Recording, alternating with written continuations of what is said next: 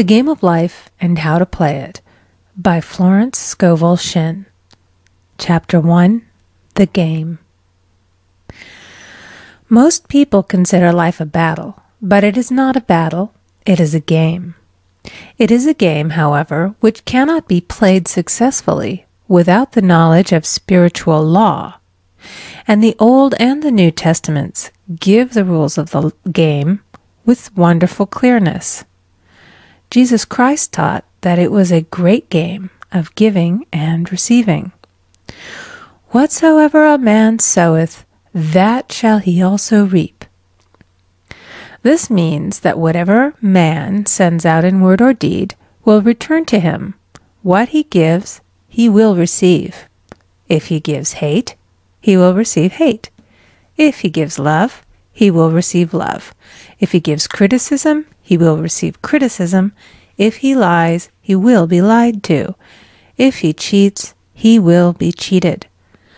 We are taught also that the imaging faculty plays a leading part in the game of life. Keep thy heart, or imagination, with all diligence, for out of it are the issues of life.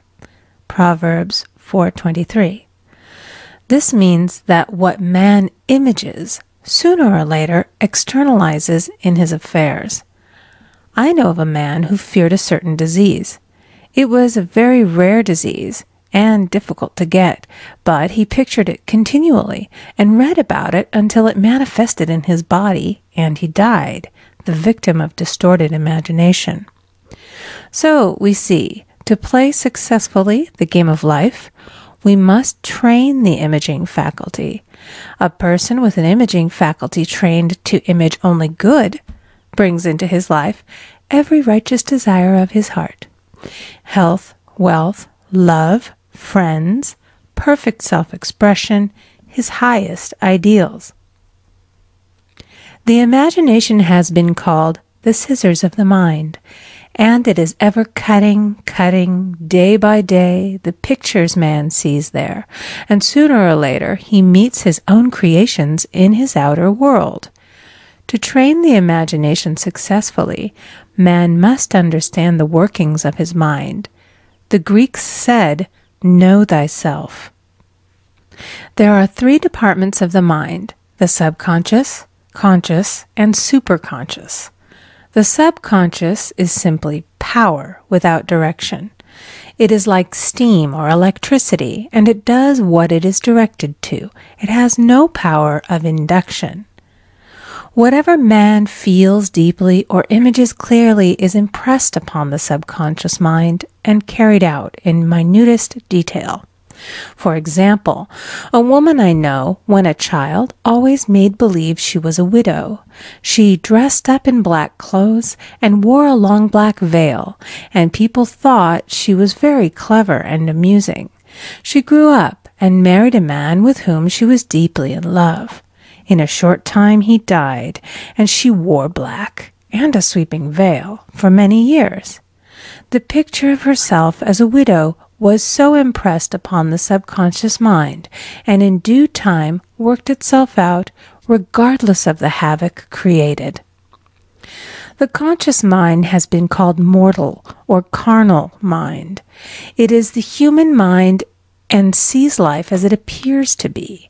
It sees death, disaster, sickness, poverty, and limitation of every kind, and it impresses the subconscious. The superconscious mind is the God mind within each man and is the realm of perfect ideas. In it is the perfect pattern spoken of by Plato, the divine design, for there is a divine design for each person. There is a place that you are to fill and no one else can fill, something you are to do which no one else can do. There is a perfect picture of this in the superconscious mind. It usually flashes across the conscious as an unattainable ideal, something too good to be true. In reality, it is man's true destiny, or destination, flashed to him from the infinite intelligence which is within himself. Many people, however, are in ignorance of their true destinies and are striving for things and situations which do not belong to them and would only bring failure and dissatisfaction if attained. For example, a woman came to me and asked me to speak the word that she would marry a certain man with whom she was very much in love. She called him A.B. I replied that this would be a violation of spiritual law, but that I would speak the word for the right man, the divine selection, the man who belonged to her by divine right. I added, if A.B. is the right man, you can't lose him, and if he isn't, you will receive his equivalent. She saw A.B. frequently, but no headway was made in their friendship. One evening she called and said, "Do you know, for the last week, A.B. hasn't seemed so wonderful to me." I replied, "Maybe he is not the divine selection. Another man may be the right one." Soon after that, she met another man who fell in love with her at once and who said she was his ideal. In fact, he said all the things that she had always wished A.B. would say to her. She remarked, it was quite uncanny. She soon returned to his love and lost all interest in A.B. This shows the law of substitution. A right idea was substituted for a wrong one. Therefore, there was no loss or sacrifice involved. Jesus Christ said, "Seek ye first the kingdom of God and his righteousness, and all these things shall be added unto you." And he said the kingdom was within man. The kingdom is the realm of right ideas, or the divine pattern. Jesus Christ taught that man's words played a leading part in the game of life. By your words ye are justified, and by your words ye are condemned. Many people have brought disaster into their lives through idle words. For example, a woman once asked me why her life was now one of poverty, of limitation. Formerly she had a home, was surrounded by beautiful things, and had plenty of money. We found she had often tired of the management of her home and had said repeatedly, "I'm sick and tired of things. I wish I lived in a trunk." And she added, "Today I am living in that trunk." She had spoken herself into a trunk. The subconscious mind has no sense of humor, and people often joke themselves into unhappy experiences. For example, a woman who had a great deal of money joked continually about getting ready for the poorhouse. In a few years, she was almost destitute, having impressed the subconscious mind with a picture of lack and limitation. Fortunately, the law works both ways, and a situation of lack may be changed to one of plenty. For example, a woman came to me one hot summer's day for a treatment for prosperity. She was worn out, dejected, and discouraged. She said she possessed just $8 in the world. I said, "Good, we'll bless the $8 and multiply them as Jesus Christ multiplied the loaves and the fishes." For he taught that every man had the power to bless and to multiply, to heal and to prosper.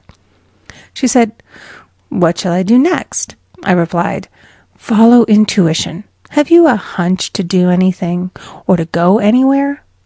Intuition means intuition, or to be taught from within. It is man's unerring guide, and I will deal more fully with its laws in a following chapter. The woman replied, "I don't know. I seem to have a hunch to go home. I've just enough money for car fare." Her home was in a distant city and was one of lack and limitation, and the reasoning mind, or intellect, would have said, "Stay in New York and get work and make some money." I replied, "Then go home. Never violate a hunch." I spoke the following words for her. "Infinite Spirit, open the way for great abundance for She is an irresistible magnet for all that belongs to her by divine right." I told her to repeat it continually also. She left for home immediately, and calling on a woman one day, She linked up with an old friend of her family. Through this friend, she received thousands of dollars in a most miraculous way. She has said to me often, "Tell people about the woman who came to you with $8 and a hunch." There is always plenty on man's pathway, but it can only be brought into manifestation through desire, faith, or the spoken word. Jesus Christ brought out clearly that man must make the first move. Ask, and it shall be given to you. Seek, and ye shall find. Knock, and it shall be opened unto you. Matthew 7:7. In the Scriptures we read, "Concerning the works of my hands, command ye me."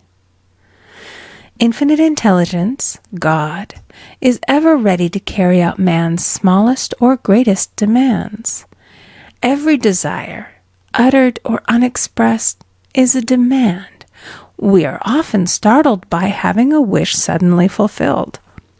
For example, one Easter, having seen many beautiful rose trees in the florist's windows, I wished I would receive one, and for an instant saw it mentally being carried in the door. Easter came, and with it a beautiful rose tree. I thanked my friend the following day and told her it was just what I had wanted. She replied, "I didn't send you a rose tree. I sent you lilies." The man had mixed the order and sent me a rose tree simply because I had started the law in action and I had to have a rose tree. Nothing stands between man and his highest ideals and every desire of his heart but doubt and fear. When man can wish without worrying, every desire will be instantly fulfilled. I will explain more fully in a following chapter the scientific reason for this and how fear must be erased from the consciousness. It is man's only enemy. Fear of lack, fear of failure, fear of sickness, fear of loss, and a feeling of insecurity on some plane. Jesus Christ said, "Why are ye fearful, O ye of little faith?" Matthew 8:26. So we can see we must substitute faith for fear is only inverted faith. It is faith in evil instead of good. The object of the game of life is to see clearly one's good and to obliterate all mental pictures of evil. This must be done by impressing the subconscious mind with a realization of good. A very brilliant man who has attained great success told me he had suddenly erased all fear from his consciousness by reading a sign which hung in a room. He saw printed in large letters this statement: "Why worry? It will probably never happen." These words were stamped indelibly upon his subconscious mind, and he now has a firm conviction that only good could come into his life, and therefore only good can manifest. In the following chapter, I will deal with the different methods of impressing the subconscious mind. It is man's faithful servant, but one must be careful to give it the right orders. Man has ever a silent listener at his side, his subconscious mind. Every thought, every word is impressed upon it and carried out in amazing detail. It is like a singer making a record on the sensitive disc of the phonographic plate. Every note and tone of the singer's voice is registered. If he coughs or hesitates, it is registered also. So let us break all the old bad records in the subconscious mind, the records of our lives which we do not wish to keep, and make new and beautiful ones. Speak these words aloud with power and conviction. I now smash and demolish by my spoken word every untrue record in my subconscious mind. They shall return to the dust heap of their native nothingness, for they came from my own vain imaginings. I now make my perfect records through the Christ within, the records of health, wealth, love, and perfect self-expression. This is the square of life, the game completed. In the following chapters, I will show how man can change his conditions by changing his words. Any man who does not know the power of the word is behind the times. Death and life are in the power of the tongue. Proverbs 18:21. End of Chapter 1. Recording by Amy Conger.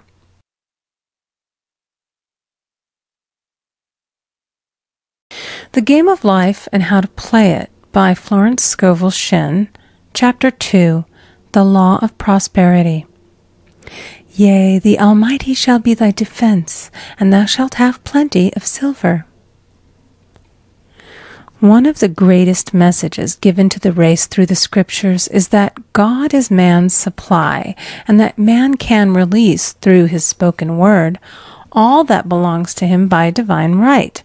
He must, however, have perfect faith in his spoken word. Isaiah said, My word shall not return unto me void, but shall accomplish that whereunto it is sent. We know now that words and thoughts are a tremendous vibratory force, ever molding man's body and affairs. A woman came to me in great distress and said she was to be sued on the 15th of the month for $3,000. She knew no way of getting the money and was in despair. I told her that God was her supply, and that there is a supply for every demand. So I spoke the word. I gave thanks that the woman would receive $3,000 at the right time in the right way. I told her she must have perfect faith and act her perfect faith. The 15th came, but no money had materialized. She called me on the phone and asked what she was to do. I replied, It is Saturday, so they won't sue you today. Your part is to act rich, thereby showing perfect faith that you will receive it by Monday. She asked me to lunch with her to keep her courage. When I joined her at a restaurant, I said, This is no time to economize. Order an expensive luncheon and act as if you have already received the $3,000. All things whatsoever ye ask in prayer, believing ye shall receive. You must act as if you had already received. The next morning she called me on the phone and asked me to stay with her during the day. I said, No, you are divinely protected and God is never too late. In the evening she phoned again, greatly excited, and said, My dear, a miracle has happened. I was sitting in my room this morning when the doorbell rang. I said to the maid, Don't let anyone in. The maid, however, looked out the window and said, It's your cousin with the long white beard. So I said, Call him back. I would like to see him. And he was just turning the corner when he heard the maid's voice, and he came back. He talked for about an hour, and just as he was leaving, he said, Oh, by the way, how are finances? I told him I needed the money, and he said, Why, my dear, I will give you $3,000 the first of the month. I didn't like to tell him that I was going to be sued. What shall I do? I won't receive it till the first of the month, and I must have it tomorrow. I said, I'll keep on treating. I said, Spirit is never too late. I give thanks that she has received the money on the invisible plane and that it manifests on time. The next morning, her cousin called her up and said, Come to my office this morning, and I will give you the money. That afternoon, she had $3,000 to her credit in the bank and wrote checks as rapidly as her excitement would permit. If one asks for success and prepares for failure, he will get the situation he has prepared for. For example, a man came to me asking me to speak the word that a certain debt would be wiped out. I found he spent his time planning what he would say to the man when he did not pay his bill, therefore neutralizing my words. He should have seen himself paying the debt. We have a wonderful illustration of this in the Bible, relating to the 3 kings who were in the desert, without water for their men and horses. They consulted the prophet Elisha, who gave them this astonishing message. Thus saith the Lord, Ye shall not see wind, neither shall ye see rain, yet make this valley full of ditches. Man must prepare for the thing he has asked for when there isn't the slightest sign of it in sight. For example, a woman found it necessary to look for an apartment during the year when there was a great shortage of apartments in New York. It was considered almost an impossibility, and her friends were sorry for her and said, "Isn't it too bad? You'll have to store your furniture and live in a hotel." She replied, "You needn't feel sorry for me. I'm a Superman, and I'll get an apartment." She spoke the words, "Infinite Spirit, open the way for the right apartment." She knew there was a supply for every demand, and that she was unconditioned, working on the spiritual plane, and that one with God is a majority. She had contemplated buying new blankets when the tempter, the adverse thought or reasoning mind, suggested, "Don't buy the blankets. Perhaps, after all, you won't get an apartment and you will have no use for them." Promptly she replied to herself, "I'll dig my ditches by buying the blankets." So she prepared for the apartment, acted as though she already had it. She found one in a miraculous way, and it was given to her although there were over 200 other applicants. The blankets showed active faith. It is needless to say that the ditches dug by the 3 kings in the desert were filled to overflowing. Read 2 Kings. Getting into the spiritual swing of things is no easy matter for the average person. The adverse thoughts of doubt and fear surge from the subconscious. They are the army of the aliens, which must be put to flight. This explains why it is so often darkest before the dawn. A big demonstration is usually preceded by tormenting thoughts. Having made a statement of high spiritual truth, one challenges the old beliefs in the subconscious, and error is exposed to be put out. This is the time when one must make his affirmations of truth repeatedly, and rejoice and give thanks that he has already received. "Before ye call, I shall answer." This means that every good and perfect gift is already man's, awaiting his recognition. Man can only receive what he sees himself receiving. The children of Israel were told that they could have all the land they could see. This is true of every man. He has only the land within his own mental vision. Every great work, every big accomplishment has been brought into manifestation through holding to the vision, and often just before the big achievement comes apparent failure and discouragement. The children of Israel, when they reached the promised land, were afraid to go in, for they said it was filled with giants who made them feel like grasshoppers. And there we saw the giants, and we were in our own sight as grasshoppers. This is almost every man's experience. However, the one who knows spiritual law is undisturbed by appearance and rejoices while he is yet in captivity. That is, he holds to his vision and gives thanks that the end is accomplished. He has received. Jesus Christ gave a wonderful example of this. He said to his disciples, "Say not ye, there are yet 4 months, and then cometh the harvest? Behold, I say unto you, lift up your eyes, and look on the fields, for they are ripe already to harvest."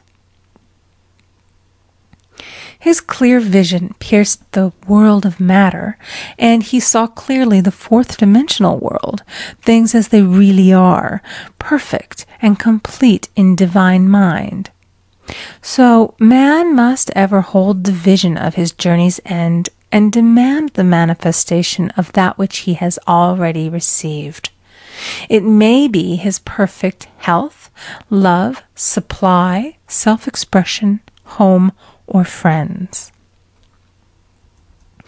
They are all finished and perfect ideas registered in divine mind, man's own superconscious mind, and must come through him, not to him. For example, a man came to me asking for treatments for success. It was his imperative that he raise, within a certain time, $50,000 for his business. The time limit was almost up when he came to see me in despair. No one wanted to invest in his enterprise, and the bank had flatly refused a loan. I replied, "I suppose you lost your temper while at the bank, therefore your power. You can control any situation if you first control yourself." "Go back to the bank," I added, "and I will treat." My treatment was, "You are identified in love with the spirit of everyone connected with the bank. Let the divine idea come out of this situation." He replied, "Woman, you are talking about an impossibility. Tomorrow is Saturday. The bank closes at 12, and my train won't get me there until 10, and the time limit is up tomorrow, and anyway, they won't do it. It's too late." I replied, "God doesn't need any time and is never too late. With him, all things are possible." I added, "I don't know anything about business, but I know all about God." He replied, "It all sounds fine when I sit here listening to you, but when I go out, it's terrible." He lived in a distant city, and I did not hear from him for a week. Then came a letter. It read, "You were right. I raised the money, and I will never again doubt the truth of all that you have told me." I saw him a few weeks later, and I said, "What happened? You evidently had plenty of time after all." He replied, "My train was late, and I got there just 15 minutes to 12. I walked into the bank quietly, and I said, 'I have come for the loan.' And they gave it to me without a question." It was the last 15 minutes of the time allotted to him, and Infinite Spirit was not too late. In this instance, the man could never have demonstrated alone. He needed someone to help him hold the vision. This is what one man can do for another. Jesus Christ knew the truth of this when he said, "If two of you shall agree on earth as touching anything that they shall ask, it shall be done for them of my Father which is in heaven." One gets too close to his own affairs and becomes doubtful and fearful. The friend or healer sees clearly the success, health, or prosperity and never wavers because he is not close to the situation. It is much easier to demonstrate for someone else than for oneself, so a person should not hesitate to ask for help if he feels himself wavering. A keen observer of life once said, "No man can fail if some one person sees him successful." Such is the power of the vision, and many a great man has owed his success to a wife or a sister or a friend who believed in him and held without wavering to the perfect pattern. End of Chapter 2. Recording by Amy Conger.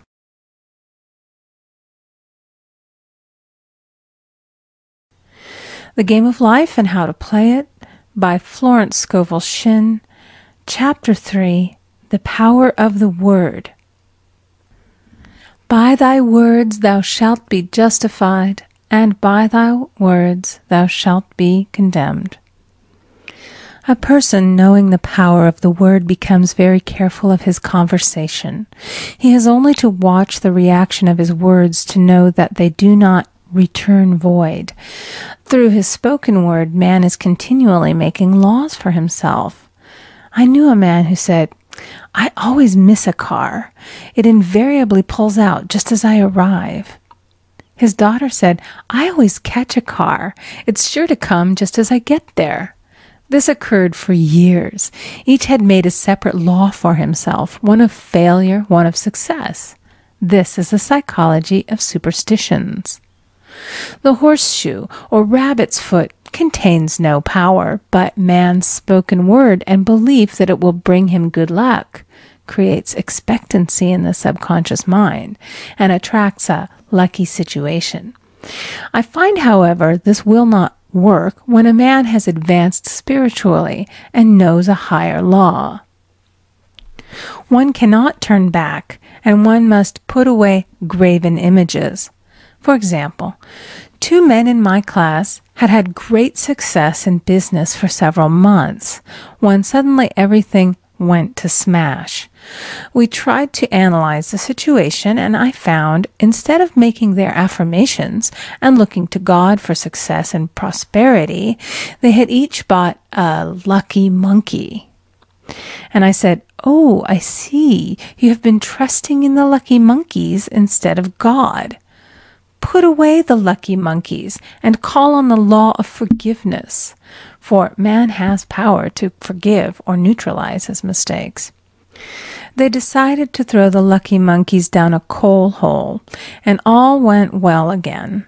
This does not mean, however, that one should throw away every lucky ornament or horseshoe about the house, but he must recognize that the power back of it is the one and only power, God, and that the object simply gives him a feeling of expectancy. I was with a friend one day who was in deep despair. In crossing the street, she picked up a horseshoe. Immediately, she was filled with joy and hope. She said God had sent her the horseshoe in order to keep up her courage. It was indeed, at that moment, about the only thing that could have registered in her consciousness. Her hope became faith, and she ultimately made a wonderful demonstration. I wish to make the point clear that the men previously mentioned they were depending on the monkeys alone, while this woman recognized the power back of the horseshoe. I know in my own case it took a long while to get out of a belief that a certain thing brought disappointment. If the thing happened, disappointment invariably followed. I found the only way I could make a change in the subconscious was by asserting, there are not 2 powers, there is only one power, God. Therefore, there are no disappointments, and this means a happy surprise. I noticed a change at once, and happy surprises commenced coming my way. I have a friend who said nothing could induce her to walk under a ladder. I said, if you are afraid, you are giving into a belief in 2 powers, good and evil, instead of one. As God is absolute, there can be no opposing power unless man makes the false of evil for himself. To show you believe in only one power, God, and that there is no power or reality in evil, walk under the next ladder you see. Soon after, she went to her bank. She wished to open her box in the safety deposit vault, and there stood a ladder on her pathway. It was impossible to reach the box without passing under the ladder. She quailed with fear and turned back. She could not face the lion on her pathway. However, when she reached the street, my words rang in her ears, and she decided to turn and walk under it. It was a big moment in her life, for ladders had held her in bondage for years. She retraced her steps to the vault, and the ladder was no longer there. This so often happens. If one is willing to do a thing that he is afraid to do, he does not have to. It is the law of non-resistance, which is so little understood. Someone has said that courage contains genius and magic. Face a situation fearlessly, and there is no situation to face. It falls away of its own weight. The explanation is that fear attracted the ladder on the woman's pathway, and fearlessness removed it. Thus, the invisible forces are ever working for the man who is always pulling the strings himself, though he does not know it. Owing to the vibratory power of words, whatever man voices, he begins to attract. People who continually speak of disease invariably attract it. After man knows the truth, he cannot be too careful of his words. For example, I have a friend who often says on the phone, "Do come to see me and have a fine old-fashioned chat." This old-fashioned chat means an hour of about 500 to 1,000 destructive words, the principal topics being loss, lack, failure, and sickness. I reply, "No, thank you. I've had enough old-fashioned chats in my life. They are too expensive, but I will be glad to have a new-fashioned chat and talk about what we want, not what we don't want." There is an old saying that man only dares to use his words for three purposes: to heal, bless, or prosper. What man says of others will be said of him, and what he wishes for another he is wishing for himself. Curses like chickens come home to roost. If a man wishes someone bad luck, he is sure to attract bad luck himself. If he wishes to aid someone to success, he is wishing and aiding himself to success. The body may be renewed and transformed through the spoken word and clear vision, and disease be completely wiped out of the consciousness. The metaphysician knows that all disease has a mental correspondence, and in order to heal the body, one must first heal the soul. The soul is the subconscious mind, and it must be saved from wrong thinking. In the 23rd Psalm we read, "He restoreth my soul." This means that the subconscious mind or soul must be restored with the right ideas, and the mystical marriage is the marriage of the soul and the spirit, or the subconscious and superconscious mind. They must be one. When the subconscious is flooded with the perfect ideas of the superconscious, God and man are one. I and the Father are one. That is, he is one with the realm of perfect ideas. He is the man made in God's likeness and image, imagination, and is given power and dominion over all created things, his mind, body, and affairs. It is safe to say that all sickness and unhappiness come from the violation of the law of love. A new commandment I give unto you, love one another. And in the game of life, love or goodwill takes every trick. For example, a woman I know had for years an appearance of a terrible skin disease. The doctors told her it was incurable and she was in despair. She was on the stage and she feared she would soon have to give up her profession, and she had no other means of support. She, however, procured a good engagement and on the opening night made a great hit. She received flattering notices from the critics and was joyful and elated. The next day she received a notice of dismissal. A man in the cast had been jealous of her success and had caused her to be sent away. She felt hatred and resentment taking complete possession of her, and she cried out, "Oh God, don't let me hate that man." That night she worked for hours in the silence. She said, "I soon came into a very deep silence. I seemed to be at peace with myself, with the man, and with the whole world. I continued this for 2 following nights, and on the 3rd day, I found I was healed completely of the skin disease." In asking for love or goodwill, she had fulfilled the law, for love is the fulfilling of the law, and the disease, which came from the subconscious resentment, was wiped out.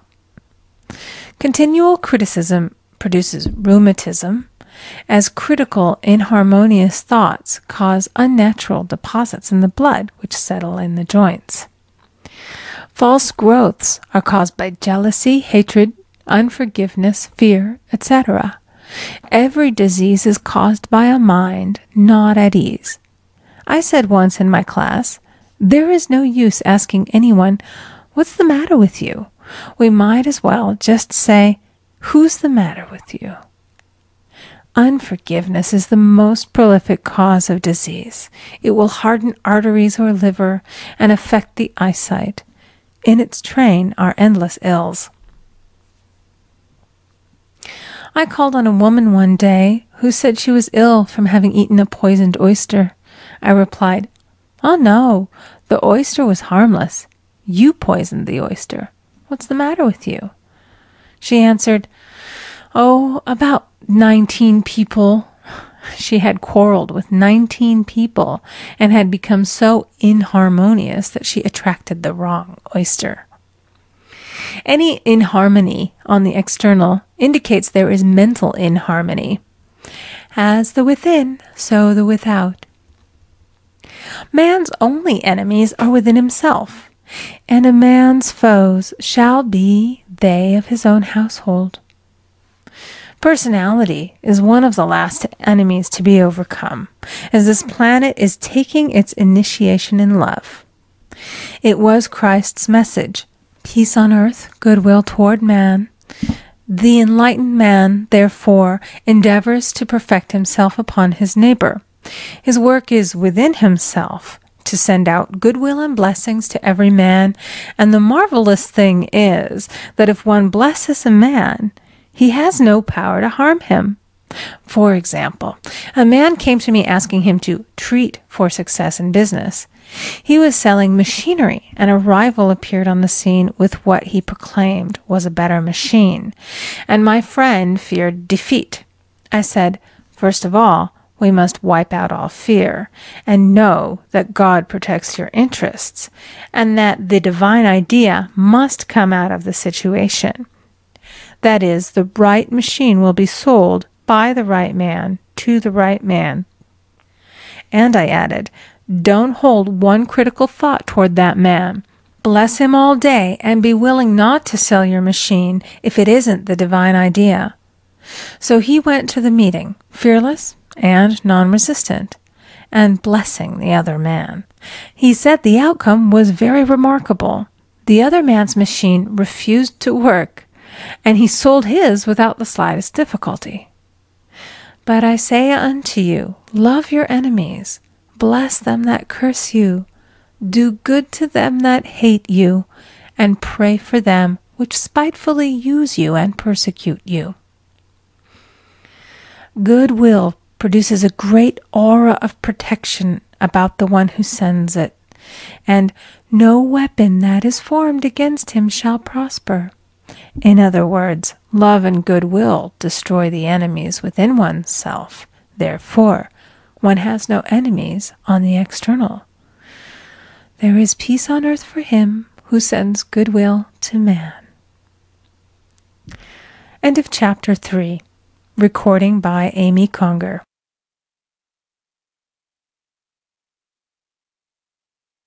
The Game of Life and How to Play It by Florence Scovel Shinn. Chapter 4. The Law of Non-Resistance. Resist not evil. Be not overcome of evil, but overcome evil with good. Nothing on earth can resist an absolutely non-resistant person. The Chinese say that water is the most powerful element because it is perfectly non-resistant. It can wear away a rock and sleep away all before it. Jesus Christ said, "Resist not evil," for he knew in reality there is no evil, therefore nothing to resist. Evil has come of man's vain imagination, or a belief in two powers, good and evil. There is an old legend that Adam and Eve ate of Maya, the tree of illusion, and saw two powers instead of one power, God. Therefore, evil is a false law man has made for himself through psychoma, or soul sleep. Soul sleep means that man's soul has been hypnotized by the race belief. of sin, sickness, and death, etc., which is carnal or mortal thought, and his affairs have outpictured his illusions. We have read in a preceding chapter that man's soul is his subconscious mind, and whatever he feels deeply, good or bad, is outpictured by that faithful servant. His body and affairs show forth what he has been picturing. The sick man has pictured sickness, the poor man poverty, the rich man wealth. Young people often say, "Why does a little child attract illness?" when it is too young to even know what it means? I answer that children are sensitive and receptive to the thoughts of others about them, and often outpicture the fears of their parents. I heard a metaphysician once say, "If you do not run your subconscious mind yourself, someone else will run it for you." Mothers often, unconsciously, attract illness and disaster to their children by continually holding them in thoughts of fear and watching for symptoms. For example, a friend asked a woman if her little girl had had the measles. She replied promptly, "Not yet." This implied that she was expecting the illness and therefore preparing the way for what she did not want for herself and child. However, the man who is centered and established in his right thinking, the man who sends out only goodwill to his fellow man, and who is without fear, cannot be touched or influenced by the negative thoughts of others. In fact, he could then receive only good thoughts, as he himself sends forth only good thoughts.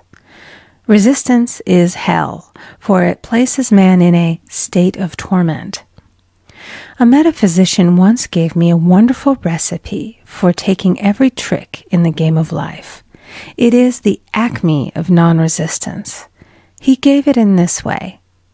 At one time in my life, I baptized children, and of course they had many names. Now I no longer baptize children, but I baptize events. But I give every event the same name. If I have a failure, I baptize it success. In the name of the Father, and of the Son, and of the Holy Ghost. In this we see the great law of transmutation, founded on non-resistance. Through his spoken word, every failure was transmuted into success. For example, a woman who required money, who knew the spiritual law of opulence, was thrown continually in a business way with a man who made her feel very poor. He talked lack and limitation, and she commenced to catch his poverty thoughts. So she disliked him and blamed him for her failure. She knew in order to demonstrate her supply, she must first feel that she had received. A feeling of opulence must precede its manifestation. It dawned upon her one day that she was resisting the situation and seeing two powers instead of one. So she blessed the man and baptized the situation. "Success," she affirmed. "As there is only one power, God, this man is here for my good and my prosperity," just what he did not seem to be there for. Soon after that, she met, through this man, a woman who gave her, for a service rendered, several $1,000s, and the man moved to a distant city and faded harmoniously from her life. Make the statement, "Every man is a golden link in the chain of my good," for all men are God in manifestation, awaiting the opportunity given by man himself to serve the divine plan of his life.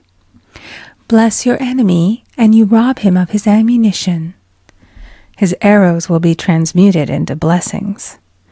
This law is true of nations as well as individuals.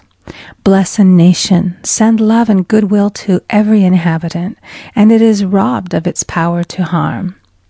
Man can only get the right idea of non-resistance through spiritual understanding. My students have often said, "I don't want to be a doormat."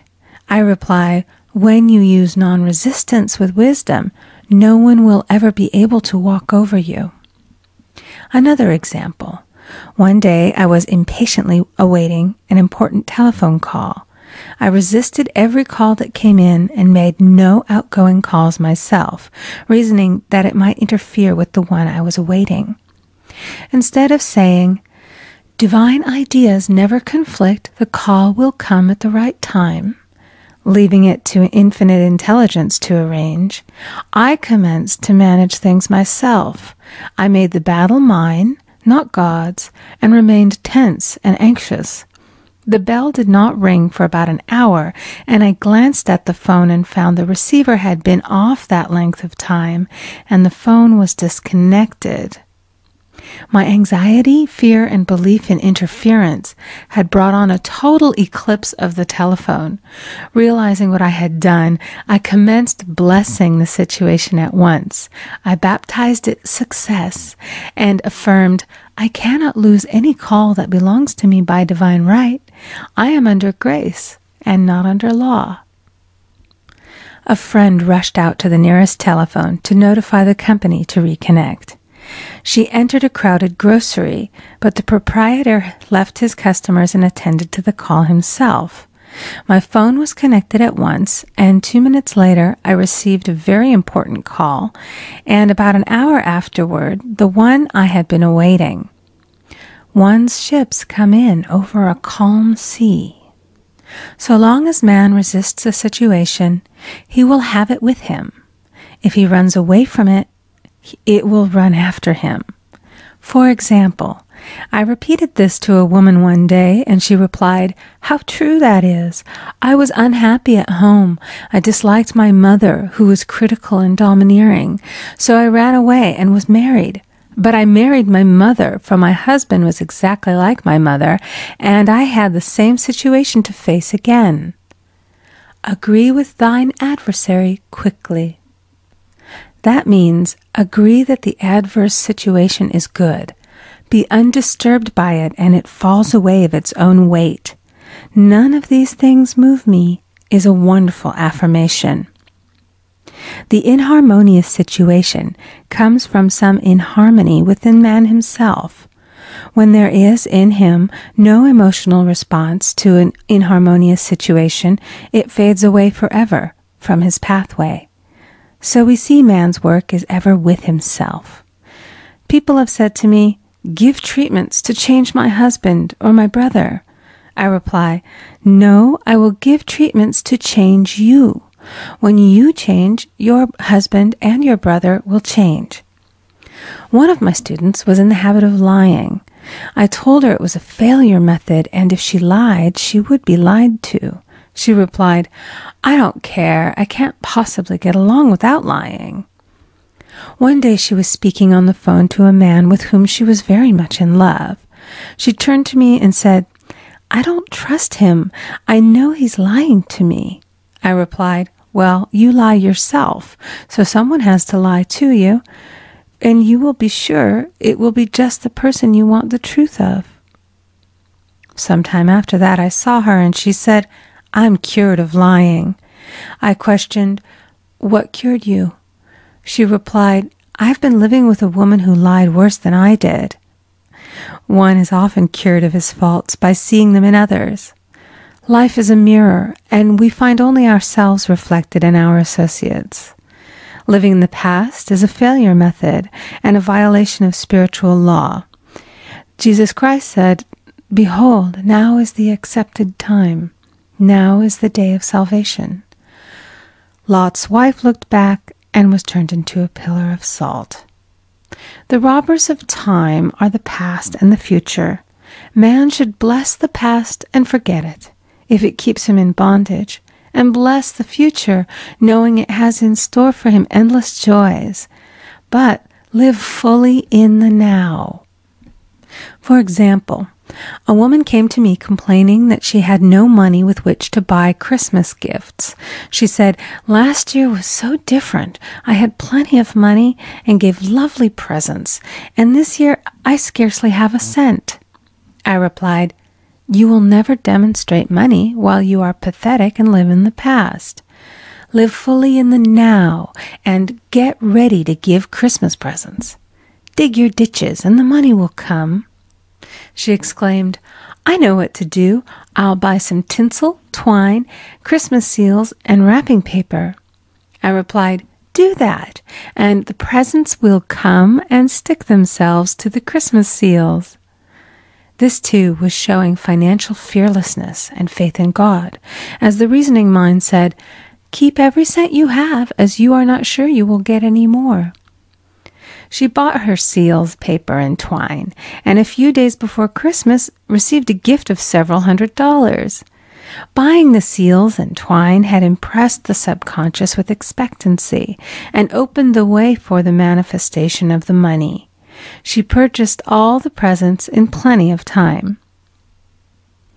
Man must live suspended in the moment. Look well, therefore, to this day. Such is the salutation of the dawn. He must be spiritually alert, ever waiting his leads, taking advantage of every opportunity. One day I said continually, silently, "Infinite Spirit, don't let me miss a trick." And something very important was told to me that evening. It is most necessary to begin the day with the right words. Make an affirmation immediately upon waking. For example, "Thy will be done this day. Today is a day of completion. I give thanks for this perfect day. Miracle shall follow miracle, and wonders shall never cease." Make this a habit, and one will see wonders and miracles come into his life. One morning I picked up a book and read, "Look with wonder at that which is before you." It seemed to be my message for the day, so I repeated it again and again. Look with wonder at that which is before you. At about noon, a large sum of money was given to me, which I had been desiring for a certain purpose. In the following chapter, I will give affirmations that I have found most effective. However, one should never use an affirmation unless it is absolutely satisfying and convincing to his own consciousness. And often, an affirmative is changed to suit different people. For example, the following has brought success to many. "I have a wonderful work in a wonderful way. I give wonderful service for wonderful pay." I gave the first 2 lines to one of my students, and she added the last 2. It made a most powerful statement, as there should always be perfect payment for perfect service, and a rhyme sinks easily into the subconscious. She went about singing it aloud, and soon did receive wonderful work in a wonderful way, and gave wonderful service for wonderful pay. Another student, a businessman, took it and changed the word to business. He repeated, "I have a wonderful business in a wonderful way, and I give wonderful service for wonderful pay." That afternoon, he made a $41,000 deal, though there had been no activity in his affairs for months. Every affirmation must be carefully worded and completely cover the ground. For example, I knew a woman who was in great need and made a demand for work. She received a great deal of work, but was never paid anything. She now knows to add wonderful service for wonderful pay. It is man's divine right to have plenty, more than enough. His barns should be full, and his cup should flow over. This is God's idea for man, and when man breaks down the barriers of lack in his own consciousness, the golden age will be his, and every righteous desire of his heart fulfilled. End of Chapter 4. Recording by Amy Conger.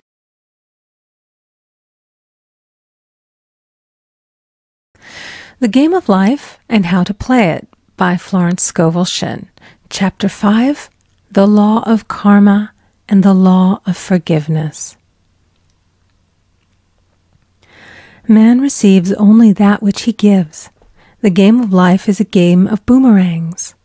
Man's thoughts, deeds, and words return to him sooner or later with astounding accuracy. This is the law of karma, which is Sanskrit for comeback. Whatsoever a man soweth, that shall he also reap. For example, a friend told me this story of herself illustrating the law. She said, "I make all my karma on my aunt.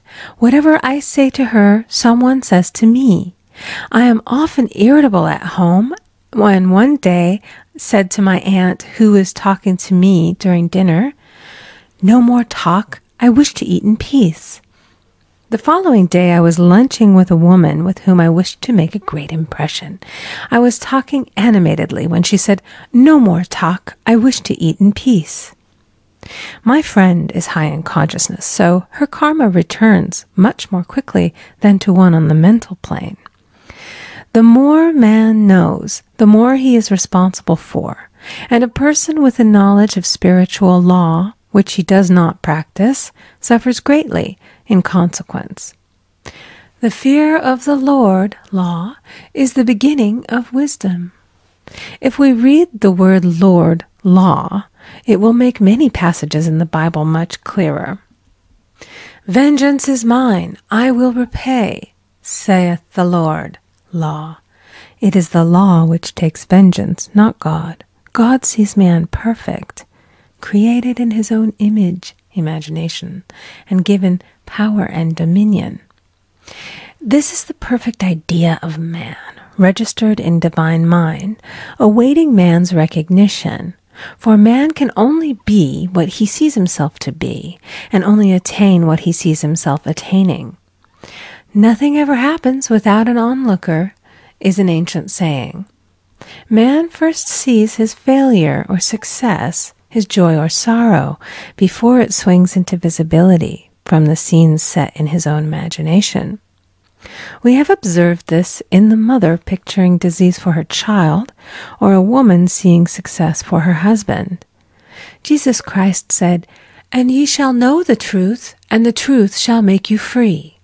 So we see freedom from all unhappy conditions comes through knowledge, a knowledge of spiritual law. Obedience precedes authority, and the law obeys man when he obeys the law. The law of electricity must be obeyed before it becomes man's servant. When handled ignorantly, it becomes man's deadly foe. So with the laws of mind. For example, a woman with a strong personal will wished she owned a house which belonged to an acquaintance, and she often made mental pictures of herself living in the house. In the course of time, the man died, and she moved into the house. Several years afterwards, coming into the knowledge of spiritual law, she said to me, "Do you think I had anything to do with that man's death?" I replied, "Yes, your desire was so strong, everything made way for it.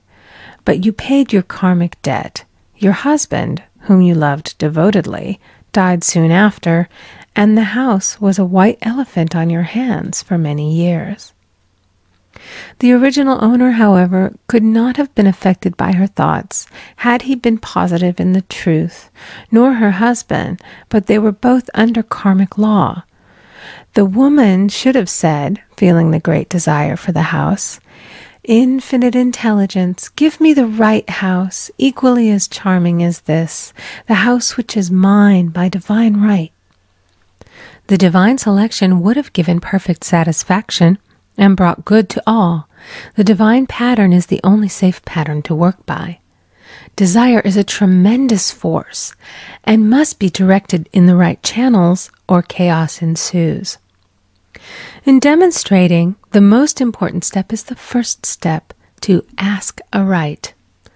Man should always demand only that which is his by divine right. To go back to the illustration, had the woman taken this attitude, "If this house I desire is mine, I cannot lose it.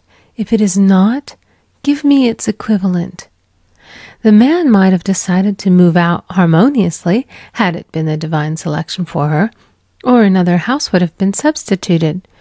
Anything forced into manifestation through personal will is always ill-got and has ever bad success.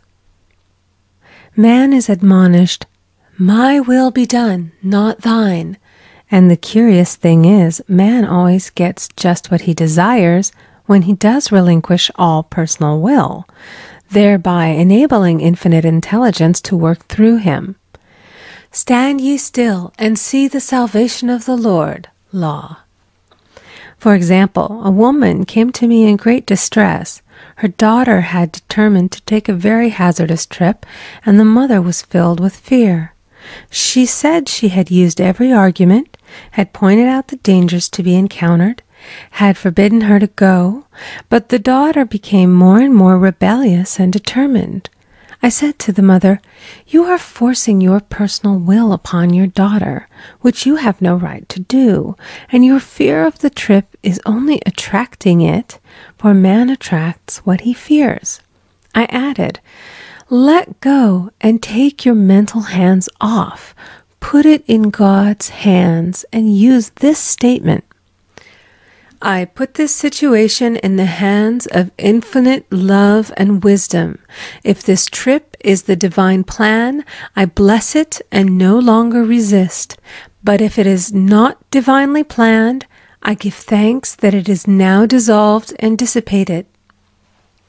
A day or two after that, her daughter said to her, "Mother, I have given up the trip," and the situation returned to its native nothingness. It is learning to stand still which seems so difficult for man. I will deal more fully with this law in the chapter on non-resistance. I will give another example of sowing and reaping, which came in the most curious way. A woman came to me saying she had received a counterfeit $20 bill given to her at the bank. She was much disturbed, for, she said, "The people at the bank will never acknowledge their mistake." I replied, "Let us analyze the situation and find out why you attracted it." She thought a few moments and exclaimed, "I know it. I sent a friend a lot of stage money just for a joke." So the law had sent her some stage money, for it doesn't know anything about jokes. I said, "Now we will call on the law of forgiveness and neutralize the situation." Christianity is founded upon the law of forgiveness. Christ has redeemed us from the curse of the karmic law, and the Christ within each man is his redeemer and salvation from all inharmonious conditions. So I said, "Infinite Spirit, we call on the law of forgiveness and give thanks that she is under grace and not under law, and cannot lose this $20, which is hers by divine right." Now, I said, go back to the bank and tell them, fearlessly, that it was given you there by mistake. She obeyed, and, to her surprise, they apologized and gave her another bill, treating her most courteously. So knowledge of the law gives man power to rub out his mistakes. Man cannot force the external to be what he is not. If he desires riches, he must be rich first in consciousness. For example, a woman came to me asking treatment for prosperity. She did not take much interest in her household affairs, and her home was in great disorder. I said to her, "If you wish to be rich, you must be orderly. All men with great wealth are orderly, and order is heaven's first law." I added, "You will never become rich with a burnt match in the pincushion." She had a good sense of humor and commenced immediately putting her house in order. She rearranged furniture, straightened out her bureau drawers, cleaned rugs, and soon made a big financial demonstration, a gift from a relative. The woman herself became made over and keeps herself keyed up financially by being ever watchful of the external and expecting prosperity, knowing God is her supply. Many people are in ignorance of the fact that gifts and things are investments, and that hoarding and saving invariably lead to loss. There is that scattereth, and yet increaseth. There is that withholdeth more than is meet, but it tendeth to poverty. For example, I knew a man who wanted to buy a fur-lined overcoat. He and his wife went to various shops, but there was none he wanted. He said they were all too cheap-looking. At last he was shown one the salesman said was valued at $1,000, but which the manager would sell him for $500 as it was late in the season. His financial possessions amounted to about $700. The reasoning mind would have said, "You can't afford to spend nearly all you have on a coat." But he was very intuitive and never reasoned. He turned to his wife and said, "If I get this coat, I'll make a ton of money." So his wife consented, weakly. About a month later, he received a $10,000 commission. The coat made him feel so rich, it linked him with success and prosperity. Without the coat, he would not have received the commission. It was an investment paying large dividends. If man ignores these leadings to spend or to give, the same amount of money will go in an uninteresting or unhappy way. For example, a woman told me on Thanksgiving Day she informed her family that they could not afford a Thanksgiving dinner. She had the money, but decided to save it. A few days later, someone entered her room and took from the bureau drawer the exact amount the dinner would have cost. The law always stands back of the man who spends fearlessly with wisdom. For example, one of my students was shopping with her little nephew. The child clamored for a toy, which she told him she could not afford to buy. She realized suddenly that she was seeking lack and not recognizing God as her supply. So she bought the toy and on her way home picked up in the street the exact amount of money she had paid for it. Man's supply is inexhaustible and unfailing when fully trusted, but faith or trust must precede the demonstration. According to your faith, be it unto you. Faith is the substance of things hoped for and the evidence of things not seen. For faith holds the vision steady, and the adverse pictures are dissolved and dissipated, and in due season we shall reap, if we faint not. Jesus Christ brought the good news, the gospel, that there was a higher law than the law of karma, and that law transcends the law of karma. It is the law of grace or forgiveness. It is the law which frees man from the law of cause and effect, the law of consequence. Under grace, not under law. We are told that on this plane, man reaps where he has not sown. The gifts of God are simply poured out upon him. All that the kingdom affords is his. This continued state of bliss awaits the man who has overcome the race or world thought. In the world thought there is tribulation, but as Jesus Christ said, "Be of good cheer, I have overcome the world."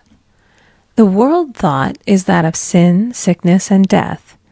He saw their absolute unreality and said, "Sickness and sorrow shall pass away, and death itself, the last enemy, be overcome."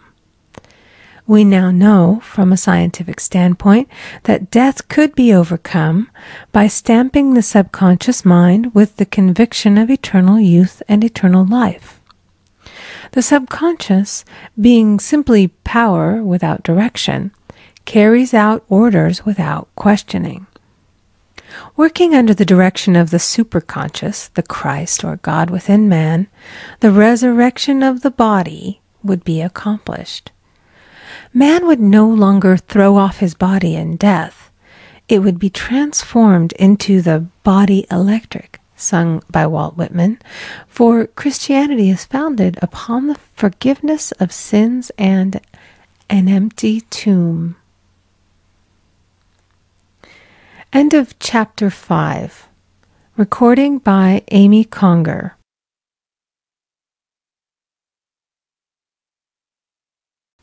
The Game of Life and How to Play It by Florence Scovel Shinn. Chapter 6. Casting the Burden. Impressing the Subconscious. When man knows his own powers and the workings of his mind, his great desire is to find an easy and quick way to impress the subconscious with good, for simply an intellectual knowledge of the truth will not bring results. In my own case, I found the easiest way is in casting the burden. A metaphysician once explained it in this manner. He said, "The only thing which gives anything weight in nature is the law of gravitation, and if a boulder could be taken high above the planet, there would be no weight in that boulder." And that is what Jesus Christ meant when he said, "My yoke is easy and my burden is light." He had overcome the world vibration and functioned in the fourth dimensional realm, where there is only perfection, completion, life, and joy. He said, "Come to me, all ye that labor and are heavy laden, and I will give you rest. Take my yoke upon you, for my yoke is easy and my burden is light." We are also told in the 55th Psalm to cast thy burden upon the Lord. Many passages in the Bible state that the battle is God's, not man's, and that man is always to stand still and see the salvation of the Lord. This indicates that the superconscious mind, or Christ within, is the department which fights man's battle and relieves him of his burdens. We see, therefore, that man violates law if he carries a burden, and a burden is an adverse thought or condition, and this thought or condition has its root in the subconscious. It seems almost impossible to make any headway directing the subconscious from the conscious or reasoning mind, as the reasoning mind, the intellect, is limited in its conceptions and filled with doubts and fears. How scientific is it, then, to cast the burden upon the superconscious mind, or Christ within, where it is made light or dissolved into its native nothingness? For example, a woman in urgent need of money may light upon the Christ within, the superconscious, with the statement, "I cast this burden of lack on the Christ within, and I go free to have plenty." The belief in lack was her burden, and as she cast it upon the superconscious with its belief of plenty, an avalanche of supply was the result. We read, "The Christ in you, the hope of glory." Another example. One of my students had been given a new piano, and there was no room in her studio for it until she had moved out the old one. She was in a state of perplexity. She wanted to keep the old piano, but knew of no place to send it. She became desperate, as the new piano was to be sent immediately. In fact, was on its way, with no place to put it. She said it came to her to repeat, "I cast this burden on the Christ within, and I go free." A few minutes later, her phone rang, and a woman friend asked if she might rent her old piano, and it was moved out a few minutes before the new one arrived. I knew a woman whose burden was resentment. She said, "I cast this burden of resentment on the Christ within, and I go free to be loving, harmonious, and happy." The almighty superconscious flooded the subconscious with love, and her whole life was changed. For years, resentment had held her in a state of torment and imprisoned her soul, the subconscious mind. The statement should be made over and over and over, sometimes for hours at a time, silently or audibly, with quietness but determination. I have often compared it to winding up a Victrola. We must wind ourselves up with spoken words. I have noticed in casting the burden, after a little while, one seems to see clearly. It is impossible to have clear vision while in the throes of carnal mind. Doubts and fear poison the mind and body, and imagination runs riot, attracting disaster and disease. In steadily repeating the affirmation, "I cast this burden on the Christ within and go free," the vision clears, and with it a feeling of relief, and sooner or later comes the manifestation of good, be it health, happiness, or supply. One of my students once asked me to explain the darkness before the dawn.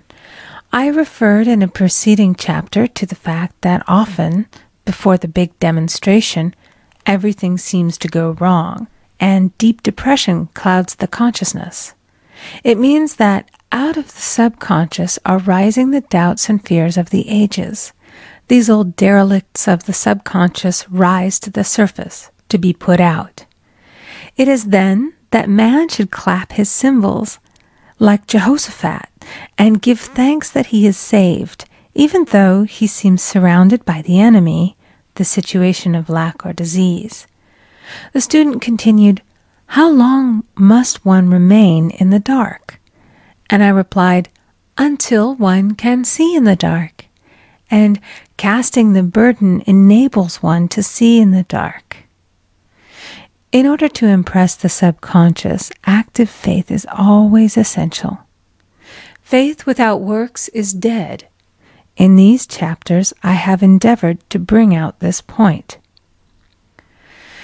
Jesus Christ showed active faith when he commanded the multitude to sit down on the ground before he gave thanks for the loaves and the fishes. I will give another example showing how necessary this step is. In fact, active faith is the bridge over which man passes to his promised land. Through misunderstanding, a woman had been separated from her husband, whom she loved deeply. He refused all offers of reconciliation and would not communicate with her in any way.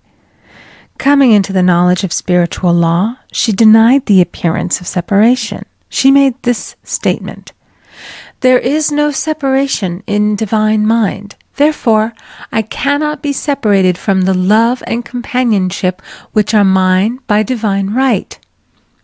She showed active faith by arranging a place for him at the table every day, thereby impressing the subconscious with a picture of his return. Over a year passed, but she never wavered, and one day he walked in. The subconscious is often impressed through music.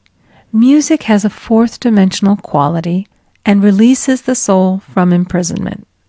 It makes wonderful things seem possible and easy of accomplishment. I have a friend who uses her Victrola daily for this purpose. It puts her in perfect harmony and releases the imagination. Another woman often dances while making her affirmations. The rhythm and harmony of music and motion carry her words forth with tremendous power. The student must remember also not to despise the day of small things.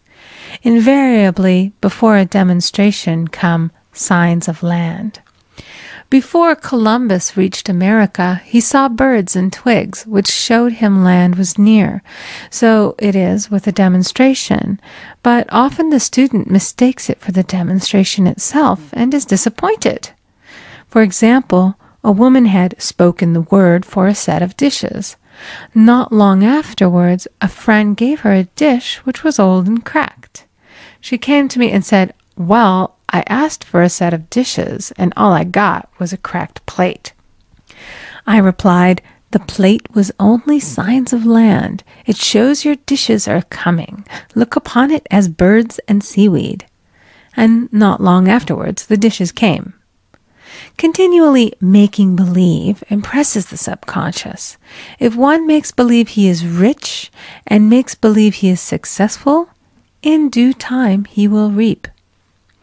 Children are always making believe, and "Except ye be converted and become as little children, ye shall not enter the kingdom of heaven."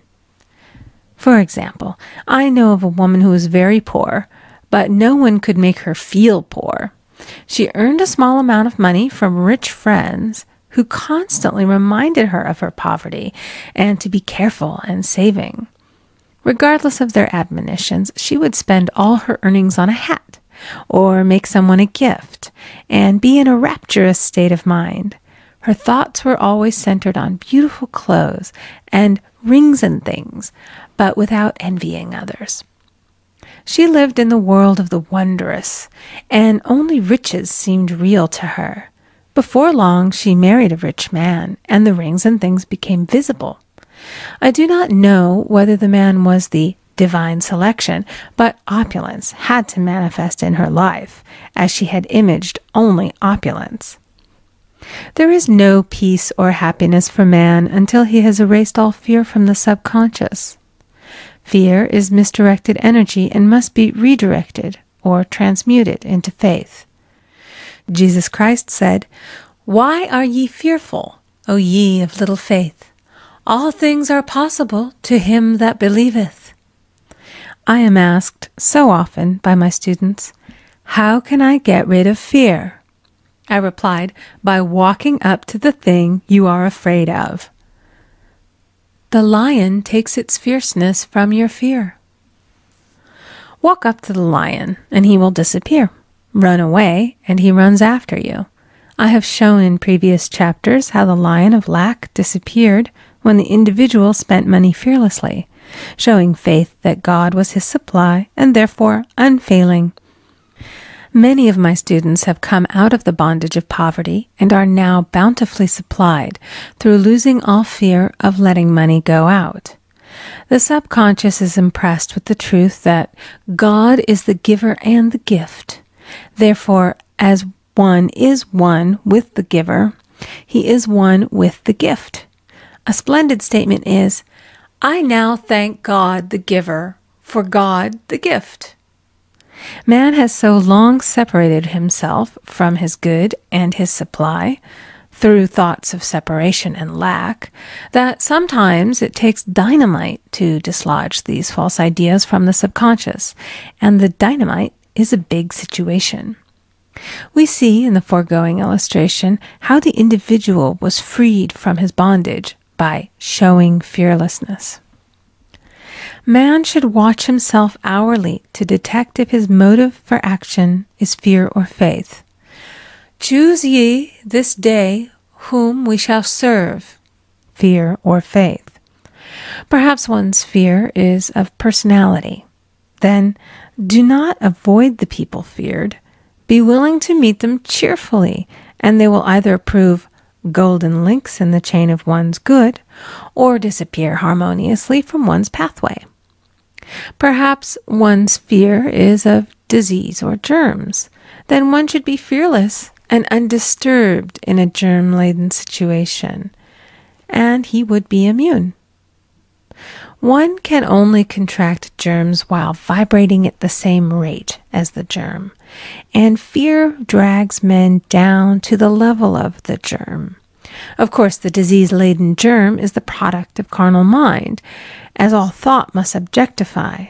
Germs do not exist in the superconscious or divine mind, therefore are the products of man's vain imagination. In the twinkling of an eye, man's release will come when he realizes there is no power in evil. The material world will fade away, and the fourth dimensional world, the world of the wondrous, will swing into manifestation. "And I saw a new heaven and a new earth, and there shall be no more death, neither sorrow nor crying, neither shall there be any more pain, for the former things are passed away." End of chapter 6. Recording by Amy Conger.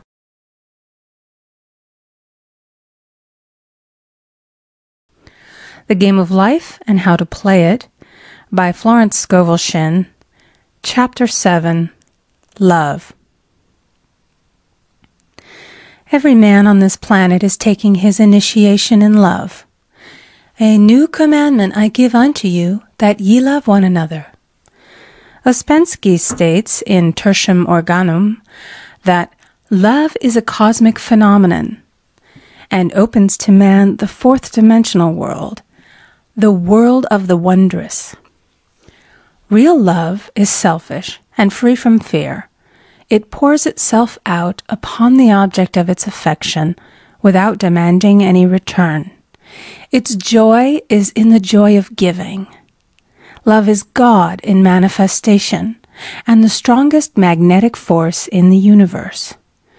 Pure, unselfish love draws to itself its own. It does not need to seek or demand. Scarcely anyone has the faintest conception of real love. Man is selfish, tyrannical, or fearful in his affections, thereby losing the things he loves.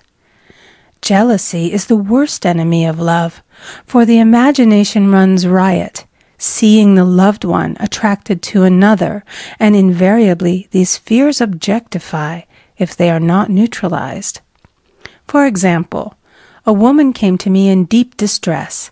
The man she loved had left her for another woman, and said he never intended to marry her. She was torn with jealousy and resentment, and said she hoped he would suffer as he had made her suffer, and added, "How could he leave me when I loved him so much?"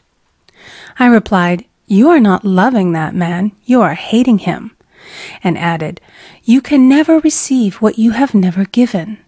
Give a perfect love, and you will receive a perfect love. Perfect yourself on this man. Give him a perfect, unselfish love, demanding nothing in return. Do not criticize or condemn, and bless him wherever he is." She replied, "No, I won't bless him unless I know where he is." "Well," I said, "that is not real love. When you send out real love will return to you, either from this man or his equivalent, for if this man is not the divine selection, you will not want him.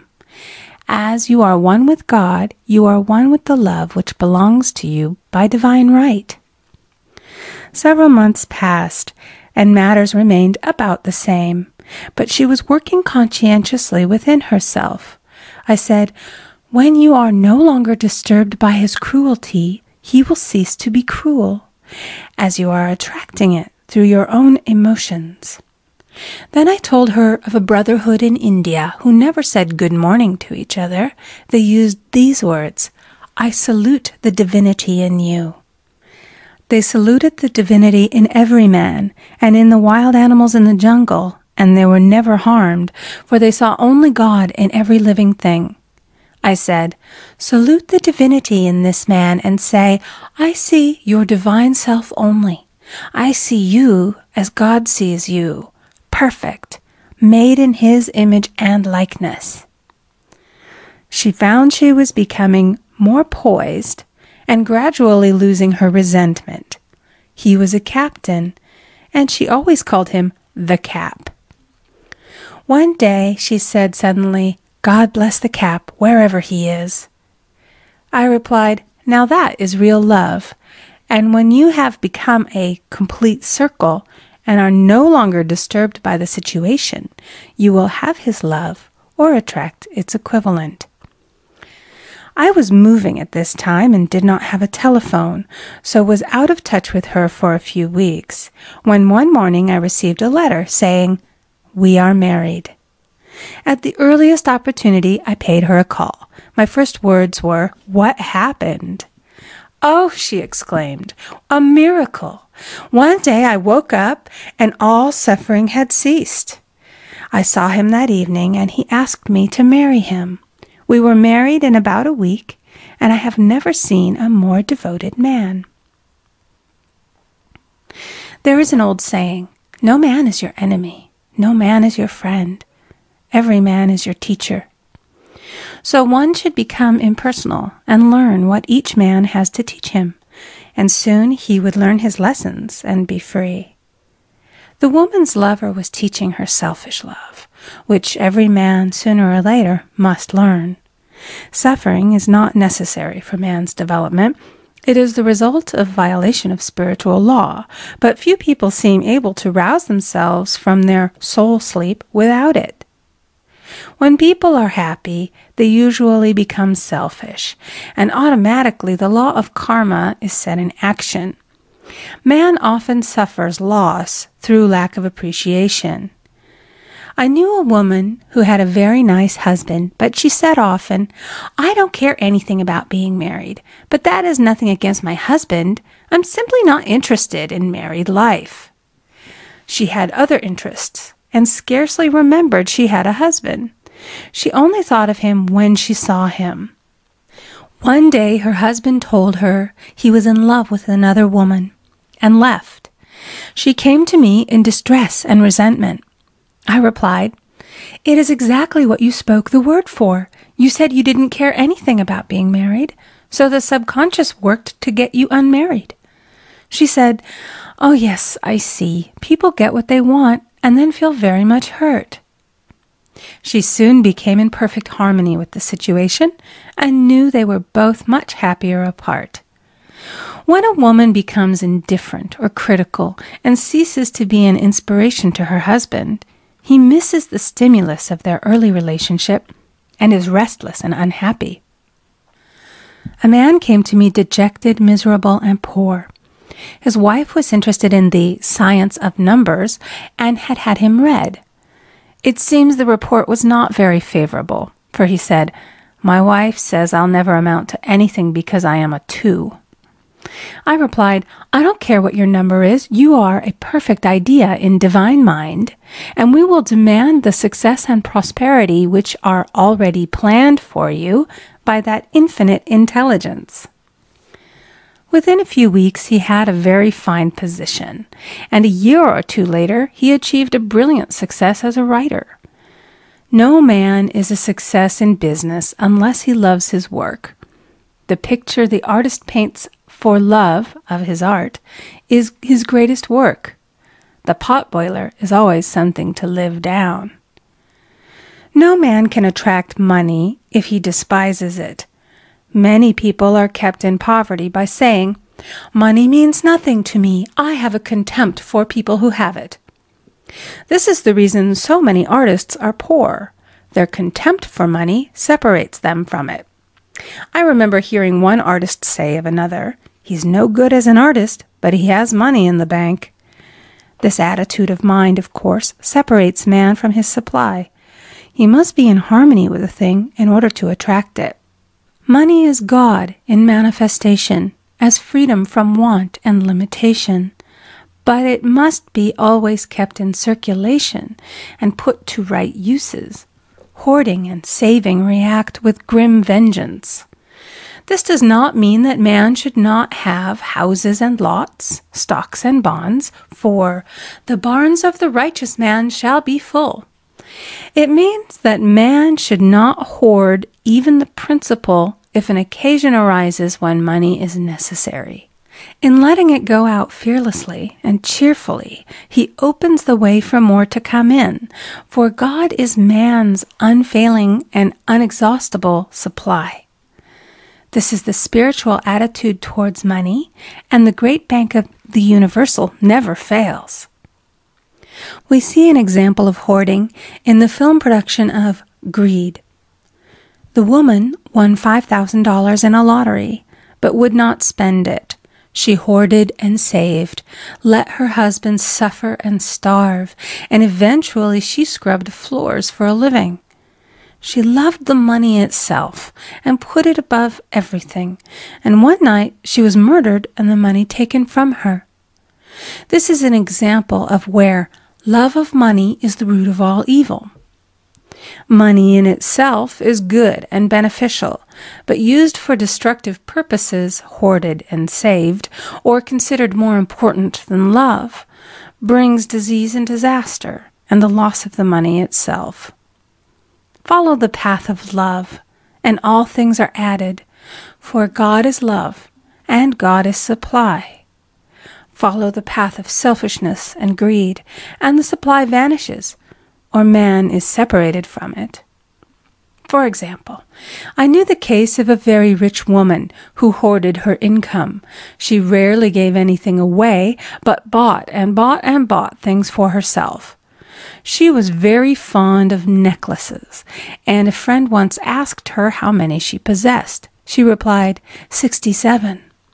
She bought them and put them away, carefully wrapped in tissue paper. Had she used the necklaces, it would have been quite legitimate, but she was violating the law of use. Her closets were filled with clothes she never wore and jewels which never saw the light. The old woman's arms were gradually becoming paralyzed from holding on to things, and eventually she was considered incapable of looking after her affairs, and her wealth was handed over to others to manage. So man, in ignorance of the law, brings about his own destruction. All disease, all unhappiness come from the violation of the law of love. Man's boomerangs of hate, resentment, and criticism come back laden with sickness and sorrow. Love seems almost a lost art, but the man with the knowledge of spiritual law knows it must be regained, for without it he has become as sounding brass and tinkling cymbals. For example, I had a student who came to me month after month to clean her consciousness of resentment. After a while, she arrived at the point where she resented only one woman, but that one woman kept her busy. Little by little, she became poised and harmonious, and one day, all resentment was wiped out.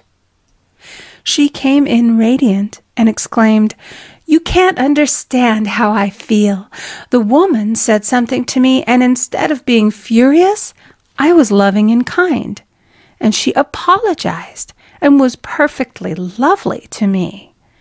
No one can understand the marvelous lightness I feel within."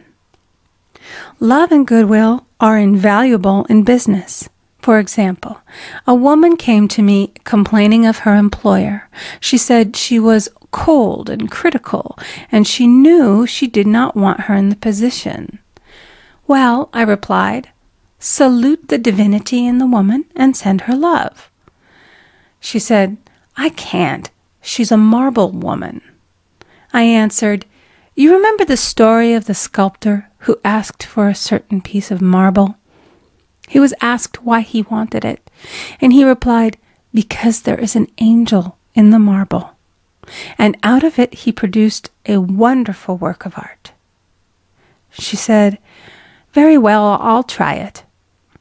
A week later she came back and said, "I did what you told me, and now the woman is very kind," and took me out in her car. People are sometimes filled with remorse for having done someone an unkindness, perhaps years ago. If the wrong cannot be righted, its effect can be neutralized by doing someone a kindness in the present. "This one thing I do, forgetting those things which are behind, and reaching forth unto those things which are before." Sorrow, regret, and remorse tear down the cells of the body and poison the atmosphere of the individual. A woman said to me in deep sorrow, "Treat me to be happy and joyous, for my sorrow makes me so irritable with the members of my family that I keep making more karma." I was asked to treat a woman who was mourning for her daughter. I denied all belief in loss and separation and affirmed that God was the woman's joy, love, and peace. The woman gained her poise at once, but sent word by her son not to treat any longer because she was so happy it wasn't respectable. So mortal mind loves to hang on to its griefs and regrets. I knew a woman who went about bragging of her troubles, so of course she always had something to brag about. The old idea was, if a woman did not worry about her children, she was not a good mother. Now we know that mother fear is responsible for many of the diseases and accidents which come into the lives of children. For fear pictures vividly the disease or situation feared, and these pictures objectify if not neutralized. Happy is the mother who can say sincerely that she puts her child in God's hands and therefore knows that he is divinely protected. For example, a woman awoke suddenly in the night, feeling her brother was in great danger. Instead of giving in to her fears, she commenced making statements of truth, saying, "Man is a perfect idea in divine mind and is always in his right place. Therefore, my brother is in his right place and is divinely protected." The next day, she found that her brother had been in close proximity to an explosion in a mine, but had miraculously escaped. So man is his brother's keeper, in thought, and every man should know that the thing he loves dwells in the secret place of the Most High and abides under the shadow of the Almighty. There shall no evil befall thee, neither shall any plague come nigh thy dwelling. Perfect love casteth out fear. He that feareth is not made perfect in love, and love is the fulfilling of the law. End of chapter 7. Recording by Amy Conger.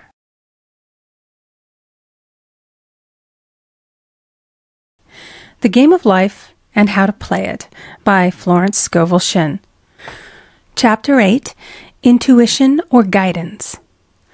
In all thy ways acknowledge him, and he shall direct thy paths. There is nothing too great of accomplishment for the man who knows the power of his word, and who follows his intuitive leads. By the word he starts in action unseen forces, and can rebuild his body or remold his affairs. It is, therefore, of the utmost importance to choose the right words, and the student carefully selects the affirmation he wishes to catapult into the invisible. He knows that God is his supply, and that there is a supply for every demand, and that his spoken word releases this supply. Ask, and ye shall receive. Man must make the first move. Draw nigh to God, and he will draw nigh to you. I have often been asked just how to make a demonstration. I reply, speak the word, and then do not do anything until you get a definite lead. Demand the lead, saying, Infinite Spirit, reveal to me the way. Let me know if there's anything for me to do. The answer will come through intuition, or hunch, a chance remark from someone, or a passage in a book, etc., etc. The answers are sometimes quite startling in their exactness. For example, a woman desired a large sum of money. She spoke the words, Infinite Spirit, open the way for my immediate supply. Let all that is mine by divine right now reach me in great avalanches of abundance. Then she added, give me a definite lead. Let me know if there is anything for me to do. The thought came quickly. Give a certain friend, who had helped her spiritually, $100. She told her friend, who said, wait and get another lead before giving it. So she waited, and that day met a woman who said to her, I gave someone $1 today. It was just as much for me as it would be for you to give someone 100. This was indeed an unmistakable lead, so she knew she was right in giving the $100. It was a gift which proved a great investment, for shortly after that, a large sum of money came to her in a remarkable way. Giving opens the way for receiving. In order to create activity in finances, one should give. Tithing, or giving 1/10 of one's income, is an old Jewish custom and is sure to bring increase. Many of the richest men in the country have been tithers and have never known it to fail as an investment. The 10th part goes forth and returns blessed and multiplied, but the gift or tithe must be given with love and cheerfulness, for God loveth a cheerful giver. Bills should be paid cheerfully. All money should be sent forth fearlessly and with a blessing. This attitude of mind makes man master of money. It is his to obey, and his spoken word then opens vast reservoirs of wealth. Man himself limits his supply by his limited vision. Sometimes the student has a great realization of wealth, but is afraid to act. The vision and action must go hand in hand, as in the case of the man who bought the fur-lined overcoat. A woman came to me asking me to speak the word for a position. So I demanded, Infinite Spirit, open the way for this woman's right position. Never ask for just a position. Ask for the right position, the place already planned in divine mind, as it is the only one that will give satisfaction. I then gave thanks that she had already received, and that it would manifest quickly. Very soon she had 3 positions offered her, 2 in New York and 1 in Palm Beach, and she did not know which one to choose. I said, ask for a definite lead. The time was almost up and was still undecided when one day she telephoned. When I woke up this morning, I could smell Palm Beach. She had been there before and knew its balmy fragrance. I replied, well, if you can smell Palm Beach from here, it's certainly your lead. She accepted the position, and it proved a great success. Often one's lead comes at an unexpected time. One day, I was walking down the street when suddenly I felt a strong urge to go to a certain bakery a block or 2 away. The reasoning mind resisted, arguing, there's nothing there that you want. However, I had learned not to reason, so I went to the bakery, looked at everything, and there was certainly nothing there that I wanted. But coming out, I encountered a woman I had thought of often, and who was in great need of the help which I could give her. So often, one goes for one thing and finds another. Intuition is a spiritual faculty and does not explain, but simply points the way. A person often receives a lead during a treatment. The idea that comes may seem quite irrelevant, but some of God's leadings are mysterious. In the class one day, I was treating that each individual would receive a definite lead. A woman came to me afterwards and said, while you were treating, I got the hunch to take my furniture out of storage and get an apartment. The woman had come to be treated for health. I told her I knew in getting a home of her own, her health would improve. And I added, I believe your trouble, which is a congestion, has come from having things stored away. Congestion of things causes congestion in the body. You have violated the law of use, and your body is paying the penalty. So I gave thanks that divine order was established in her mind, body, and affairs. People little dream of how their affairs react on the body. There is a mental correspondence for every disease. A person might receive instantaneous healing through the realization of his body being a perfect idea in divine mind, and therefore whole and perfect, but if he continues his destructive thinking, hoarding, hating, fearing, condemning, the disease will return. Jesus Christ knew that all sickness came from sin, but admonished the leper after the healing to go and sin no more, lest a worse thing come upon him. So man's soul, or subconscious mind, must be washed whiter than snow for permanent healing. And the metaphysician is always delving deep for the correspondence. Jesus Christ said, condemn not, lest ye also be condemned. Judge not, lest ye be judged. Many people have attracted disease and unhappiness through the condemnation of others. What man condemns in others, he attracts to himself. For example, a friend came to me in anger and distress because her husband had deserted her for another woman.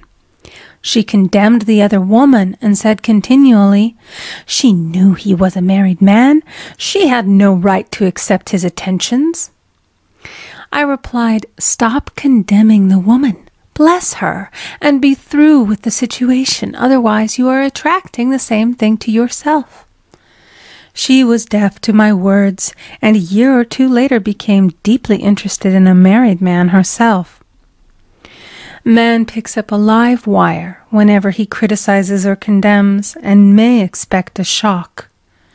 Indecision is a stumbling block in many a pathway. In order to overcome it, make the statement repeatedly, I am always under direct inspiration. I make right decisions quickly. These words impress the subconscious, and soon one finds himself awake and alert, making his right moves without hesitation.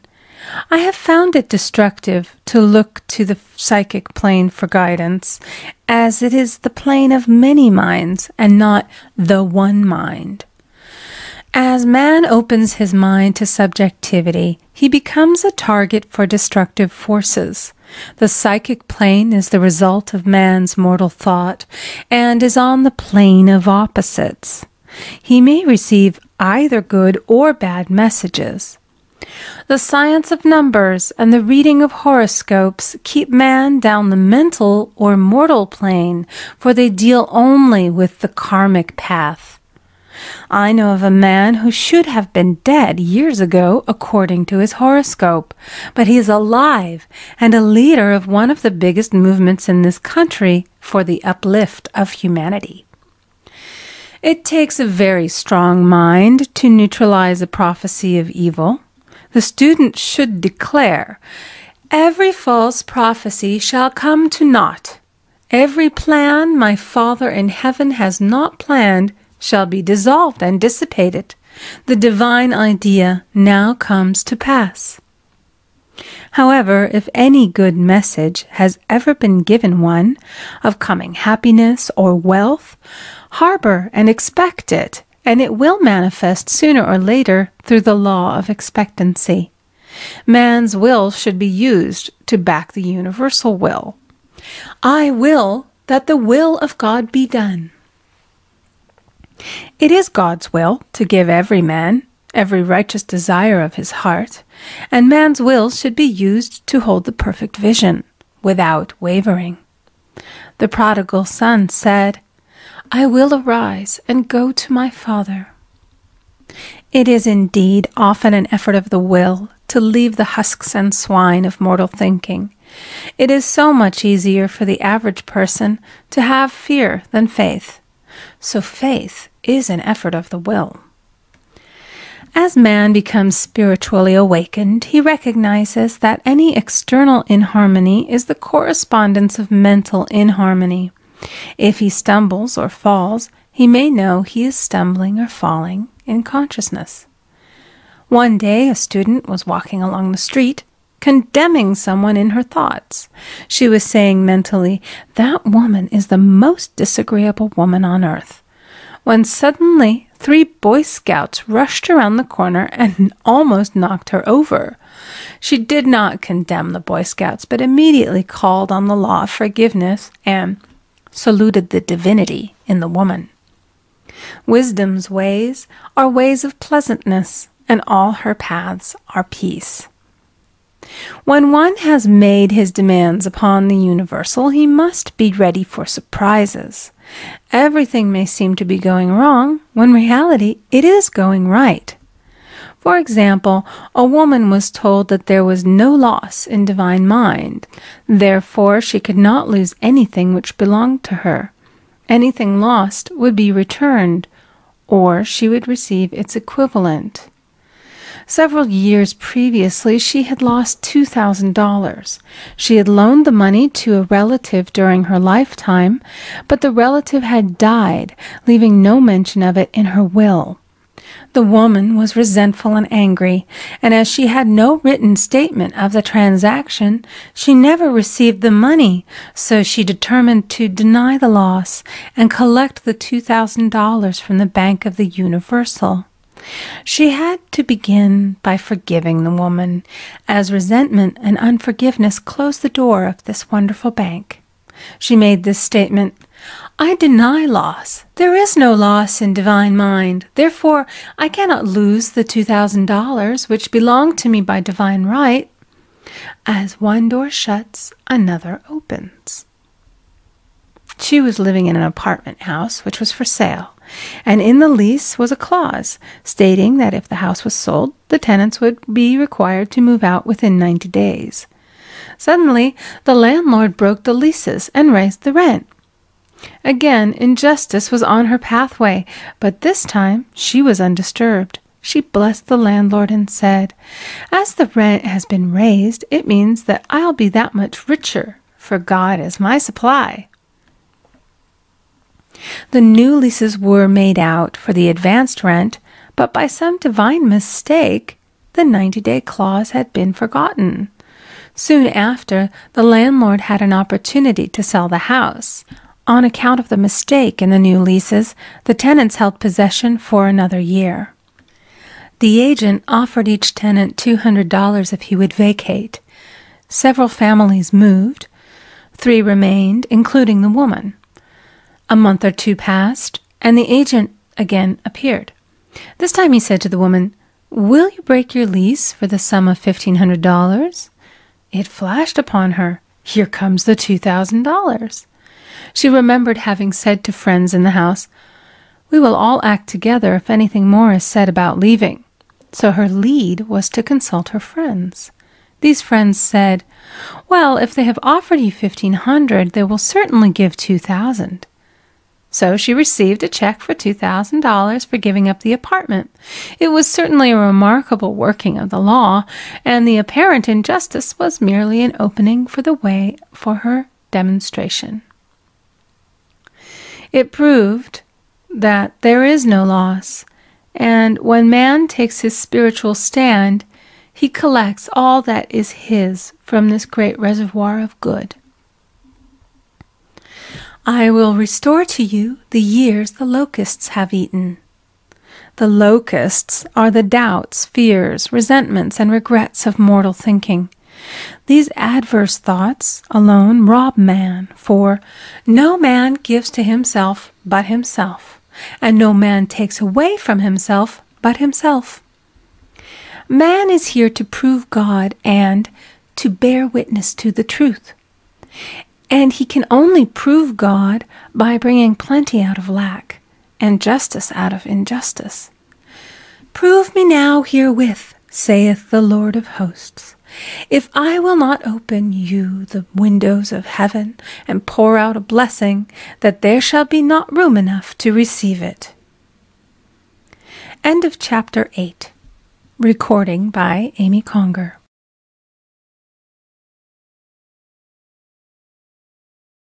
The Game of Life and How to Play It by Florence Scovel Shinn.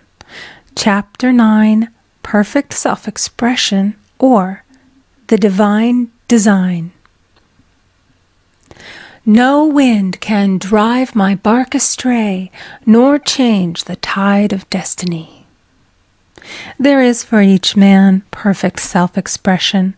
There is a place which he is to fill, and no one else can fill. Something which he is to do, which no one else can do. It is his destiny. This achievement is held, a perfect idea in divine mind, awaiting man's recognition. As the imaging faculty is the creative faculty, it is necessary for man to see the idea before it can manifest. So man's highest demand is for the divine design of his life. He may not have the faintest conception of what it is, for there is possibly some marvelous talent hidden deep within him. His demand should be, "Infinite Spirit, open the way for the divine design of my life to manifest. Let the genius within me now be released. Let me see clearly the perfect plan." The perfect plan includes health, wealth, love, and perfect self-expression. This is the square of life, which brings perfect happiness. When one has made this demand, he may find great changes taking place in his life, for nearly every man has wandered far from the divine design. I know in one woman's case it was as though a cyclone had struck her affairs, but readjustments came quickly, and new and wonderful conditions took the place of old ones. Perfect self-expression will never be labor, but of such absorbing interest that it will seem almost like play. The student knows also, as man comes into the world financed by God, the supply needed for his perfect self-expression will be at hand. Many a genius has struggled for years with the problem of supply, when his spoken word and faith would have released quickly the necessary funds. For example, after the class one day, a man came to me and handed me a cent. He said, "I have just 7 cents in the world, and I'm going to give you 1, for I have faith in the power of your spoken word. I want you to speak the word for my perfect self-expression and prosperity." I spoke the word and did not see him again until a year later. He came in one day, successful and happy, with a roll of yellow bills in a pocket. He said, "Immediately after you spoke the word, I had a position offered me in a distant city, and am now demonstrating health, happiness, and supply." A woman's self-expression may be in becoming a perfect wife, a perfect mother, a perfect homemaker, and not necessarily in having a public career. Demand definite leads, and the way will be made easy and successful. One should not visualize or force a mental picture. When he demands the divine design to come into his conscious mind, he will receive flashes of inspiration and begin to see himself making some great accomplishment. This is the picture or idea he must hold without wavering. The thing man seeks is seeking him. The telephone was seeking Bell. Parents should never force careers and professions upon their children. With a knowledge of spiritual truth, the divine plan could be spoken for early in childhood or prenatally. A prenatal treatment should be, let the God in this child have perfect self-expression.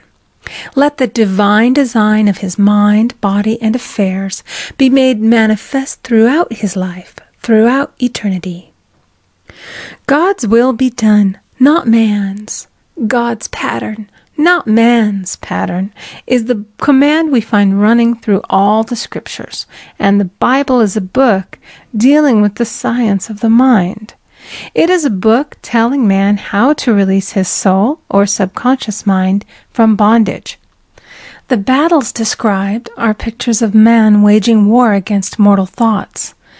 A man's foes shall be they of his own household. Every man is Jehoshaphat, and every man is David, who slays Goliath, mortal thinking, with the little white stone, faith. So man must be careful that he is not the wicked and slothful servant who buried his talent. There is a terrible penalty to be paid for not using one's ability. Often, fear stands between man and his perfect self-expression. Stage fright has hampered many a genius. This may be overcome by the spoken word or treatment. The individual then loses all self-consciousness and feels simply that he is a channel for infinite intelligence to express itself through. He is under direct inspiration, fearless and confident, for he feels that it is the Father within who does the work. A young boy came often to my class with his mother. He asked me to speak the word for his coming examinations at school. I told him to make the statement, "I am one with infinite intelligence. I know everything I should know on this subject." He had an excellent knowledge of history, but was not sure of his arithmetic. I saw him afterwards, and he said, "I spoke the word for my arithmetic and passed with the highest honors, but I thought I could depend upon myself for history and got a very poor mark." Man often receives a setback when he is too sure of himself, which means he is trusting to his personality and not the Father within. Another of my students gave me an example of this. She took an extended trip abroad one summer, visiting many countries where she was ignorant of the languages. She was calling for guidance and protection every minute, and her affairs went smoothly and miraculously. Her luggage was never delayed nor lost. Accommodations were always ready for her at the best hotels, and she had perfect service wherever she went. She returned to New York, Knowing the language, she felt God was no longer necessary, so looked after her affairs in an ordinary manner. Everything went wrong. Her trunks delayed, amid inharmony and confusion. The student must form the habit of practicing the presence of God every minute. In all thy ways acknowledge Him. Nothing is too small or too great. Sometimes an insignificant incident may be the turning point in a man's life. Robert Fulton, watching some boiling water simmering in a tea kettle, saw a steamboat. I have seen a student often keep back his demonstration through resistance or pointing the way. He pins his faith to one channel only and dictates just the way he desires the manifestation to come, which brings things to a standstill. My way, not your way, is the command of infinite intelligence. Like all power, be it steam or electricity, it must have a non-resistant engine or instrument to work through, and man is that engine or instrument. Over and over again, man is told to stand still. O Judah, fear not, but tomorrow go out against them, for the Lord will be with you. You shall not need to fight this battle. Set yourselves, stand ye still, and see the salvation of the Lord with you. We see this in the incidents of the $2,000 coming to the woman through the landlord when she became non-resistant and undisturbed, and the woman who won the man's love after all suffering had ceased. The student's goal is poise. Poise is power. For it gives God power a chance to rush through man, to will and to do its good pleasure. Poised, he thinks clearly and makes right decisions quickly. He never misses a trick. Anger blurs the visions, poisons the blood, is the root of many diseases, and causes wrong decision, leading to failure. It has been named one of the worst sins, as its reaction is so harmful. The student learns that in metaphysics, sin has a much broader meaning than in the old teaching. Whatsoever is not of faith is sin. He finds that fear and worry are deadly sins. They are inverted faith, and through distorted mental pictures bring to pass the thing he fears. His work is to drive out these enemies from the subconscious mind. When man is fearless, he is finished. Maeterlinck says that man is God afraid. So, as we read in the previous chapters, man can only vanquish fear by walking up to the thing he is afraid of. When Jehoshaphat and his army prepared to meet the enemy, singing, "Praise the Lord, for his mercy endureth forever," they found their enemies had destroyed each other, and there was nothing to fight. For example, a woman asked a friend to deliver a message to another friend. The woman feared to give the message, as the reasoning mind said, "Don't get mixed up in this affair. Don't give that message." She was troubled in spirit, for she had given her promise. At last she determined to walk up to the lion and call on the law of divine protection. She met the friend to whom she was to deliver the message. She opened her mouth to speak it when her friend said, "So-and-so has left town." This made it unnecessary to give the message, as the situation depended upon the person being in town. As she was willing to do it, she was not obliged to. As she did not fear, the situation vanished. The student often delays his demonstration through a belief in incompletion. He should make this statement: "In divine mind, there is only completion. Therefore, my demonstration is completed. My perfect word, my perfect home, my perfect health." Whatever he demands are perfect ideas registered in divine mind and must manifest under grace in a perfect way. He gives thanks he has already received on the invisible and makes active preparation for receiving on the visible. One of my students was in need of a financial demonstration. She came to me and asked why it was not completed. I replied, "Perhaps you are in the habit of leaving things unfinished, and the subconscious has gotten into the habit of not completing. As the without, so the within." She said, "You are right. I often begin things and never finish them. I'll go home and finish something I commenced weeks ago, and I know it will be symbolic of my demonstration." So she sewed assiduously, and the article was soon completed. Shortly thereafter, the money came in a most curious manner. Her husband was paid his salary twice that month. He told the people of their mistake, and they sent word to keep it.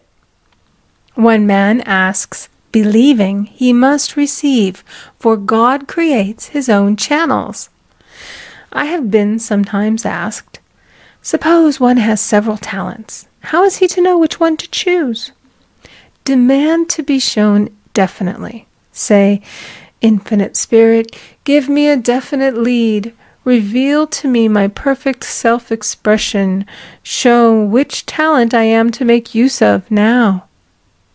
I have known people to suddenly enter a new line of work and be fully equipped with little to no training, so make the statement, "I am fully equipped for the divine plan of my life," and be fearless in grasping opportunities.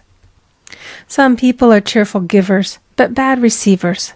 They refuse gifts through pride or some negative reason, thereby blocking their channels, and invariably find themselves eventually with little or nothing. For example, a woman who had given away a great deal of money had a gift offered her of several $1,000s. She refused to take it, saying she did not need it. Shortly thereafter, her finances were tied up, and she found herself in debt for that amount. Man should receive gracefully the bread returning to him upon the water. Freely ye have given, freely ye shall receive. There is always the perfect balance of giving and receiving, and though man should give without thinking of returns, he violates law if he does not accept the returns which come to him, for all gifts are from God, man being merely the channel. A thought of lack should never be held over the giver. For example, when the man gave me 1 cent, I did not say, "Poor man, he cannot afford to give me that." I saw him rich and prosperous with his supply pouring in. It was this thought which brought it. If one has been a bad receiver, he must become a good one, and take even a postage stamp if it is given him, and open up his channels for receiving. The Lord loveth a cheerful receiver, as well as a cheerful giver. I have often been asked why one man is born rich and healthy and another poor and sick. Where there is an effect, there is always a cause. There is no such thing as chance. This question is answered through the law of reincarnation. Man goes through many births and deaths until he knows the truth which sets him free. He is drawn back to the earth plane through unsatisfied desire, to pay his karmic debts or to fulfill his destiny. The man born rich and healthy has had pictures in his subconscious mind, in his past life, of health and riches, and the poor and sick man of disease and poverty. Man manifests, on any plane, the sum total of his subconscious beliefs. However, birth and death are man-made laws, for the wages of sin is death. The Adamic fall in consciousness through the belief in 2 powers. The real man, spiritual man, is birthless and deathless. He was never born and has never died. As he was in the beginning, he is now and shall ever be. So through the truth, man is set free from the law of karma, sin, and death, and manifests the man made in his image and likeness. Man's freedom comes through fulfilling his destiny, bringing into manifestation the divine design of his life. His Lord will say unto him, "Well done, thou good and faithful servant. Thou hast been faithful over a few things. I will make thee ruler over many things. death itself, enter thou into the joy of thy Lord, eternal life.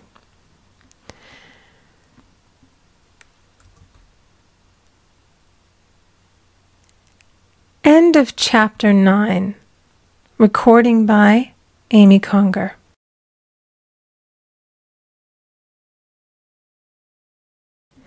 The Game of Life and How to Play It by Florence Scovel Shinn. Chapter 10. Denials and Affirmations. Thou shalt also decree a thing, and it shall be established unto thee.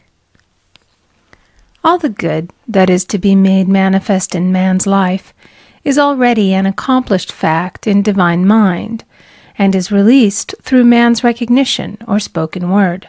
So he must be careful to decree that only the divine idea be made manifest, for often he decrees through his idle words failure or misfortune.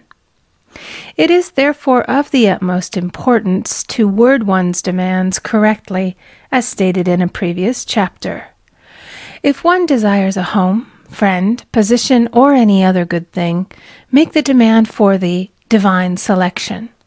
For example, Infinite Spirit, open the way for my right home, my right friend, my right position.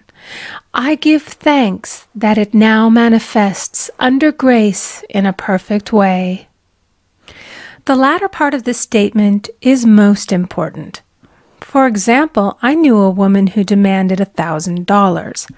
Her daughter was injured, and they received $1,000 indemnity, so it did not come in a perfect way. The demand should have been worded in this way. Infinite Spirit, I give thanks that the $1,000, which is mine by divine right, is now released and reaches me under grace in a perfect way. As one grows in a financial consciousness, he should demand that the enormous sums of money which are his by divine right reach him under grace in perfect ways. It is impossible for man to release more than he thinks is possible, for one is bound by the limited expectancies of the subconscious. He must enlarge his expectancies in order to receive in a larger way. Man so often limits himself in his demands. For example, a student made the demands for $600 by a certain date. He did receive it, but heard afterwards that he came very near receiving $1,000, but he was given just $600 as a result of his spoken word. They limited the Holy One of Israel. Wealth is a matter of consciousness. The French have a legend giving an example of this. A poor man was walking along a road when he met a traveler, who stopped him and said, "My good friend, I see that you are poor. Take this gold nugget, sell it, and you will be rich all your days." The man was overjoyed at his good fortune and took the nugget home. He immediately found work and became so prosperous that he did not sell the nugget. Years passed, and he became a very rich man. One day he met a poor man on the road. He stopped him and said, "My good friend, I will give you this gold nugget, which, if you sell, will make you rich for life." The mendicant took the nugget, had it valued, and found it was only brass. So we see, the first man became rich through feeling rich, thinking the nugget was gold.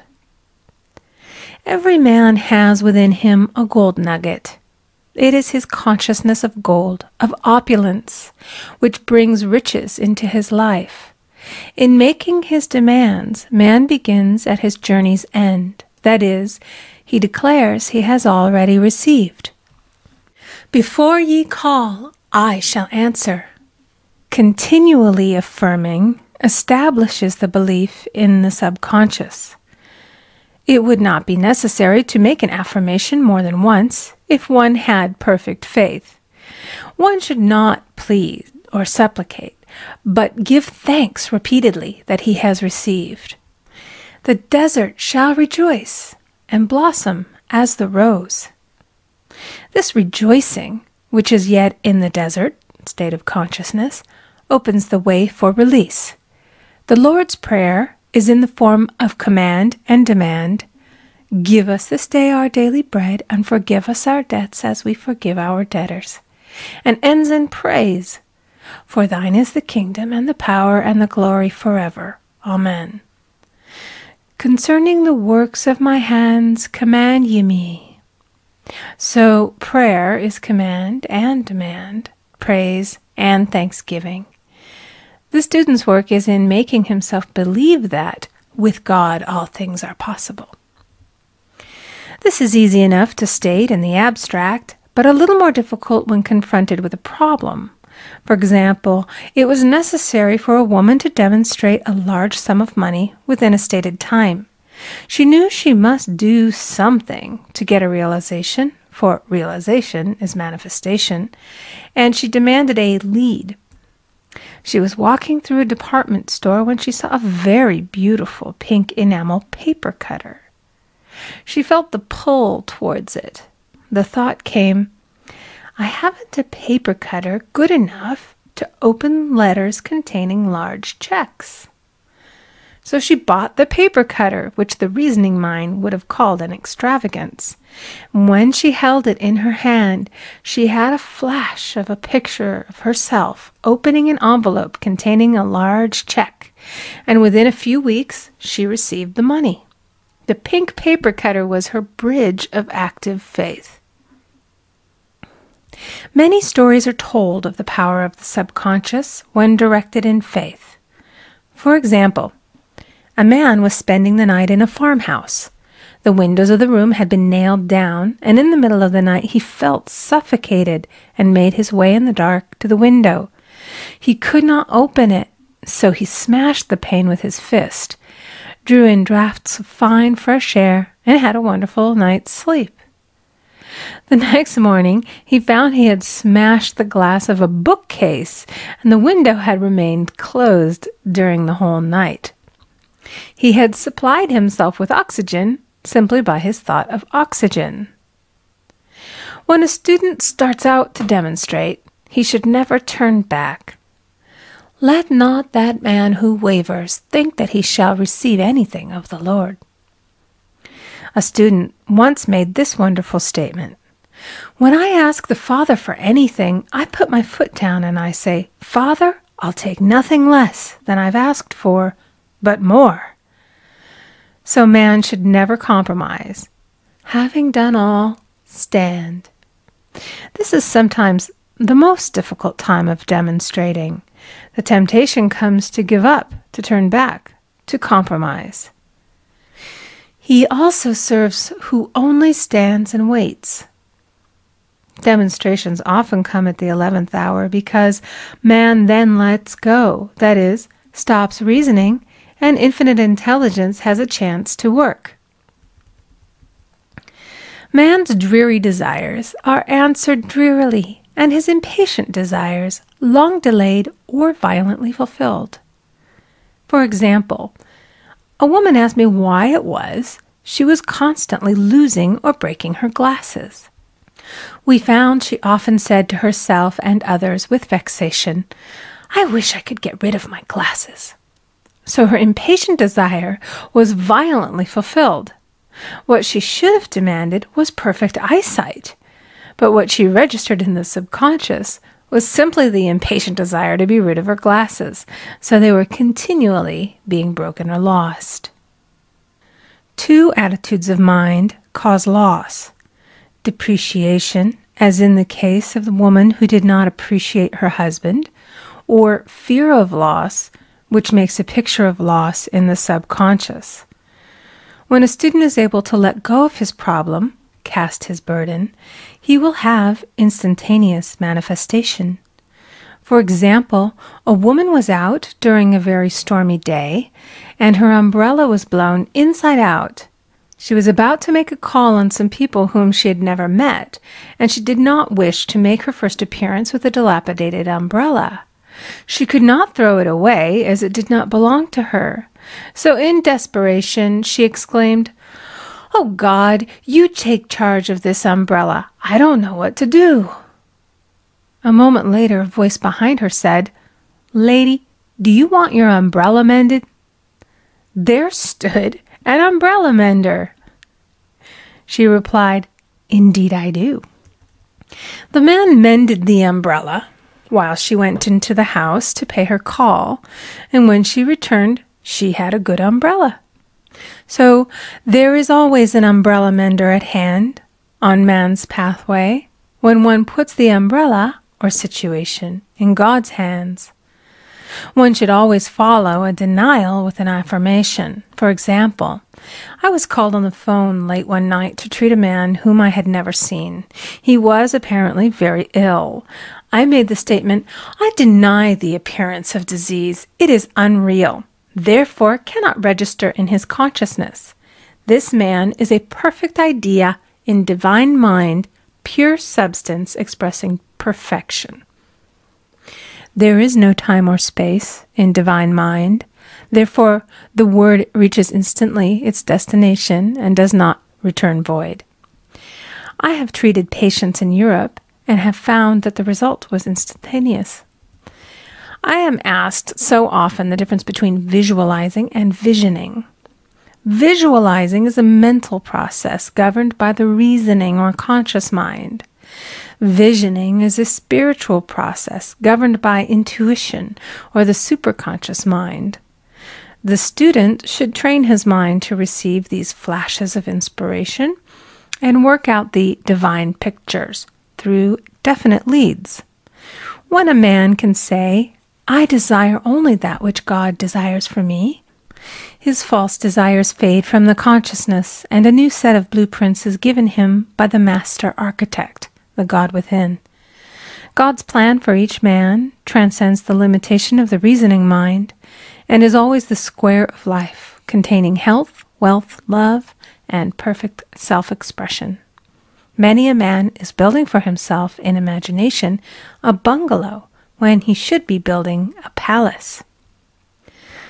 If a student tries to force a demonstration through the reasoning mind, he brings it to a standstill. "I will hasten it, saith the Lord." He should act only through intuition or definite leads. Rest in the Lord and wait patiently. Trust also in Him, and He will bring it to pass. I have seen the law work in the most astonishing manner. For example, a student stated that it was necessary for her to have $100 by the following day. It was a debt of vital importance which had to be met. I spoke the word, declaring Spirit was never too late, and that the supply was at hand. That evening she phoned me of the miracle. She said that the thought came to her to go to her safety deposit box at the bank to examine some papers. She looked over the papers, and at the bottom of the box was a new $100 bill. She was astounded, and she said she knew she had never put it there, for she had gone through the papers many times.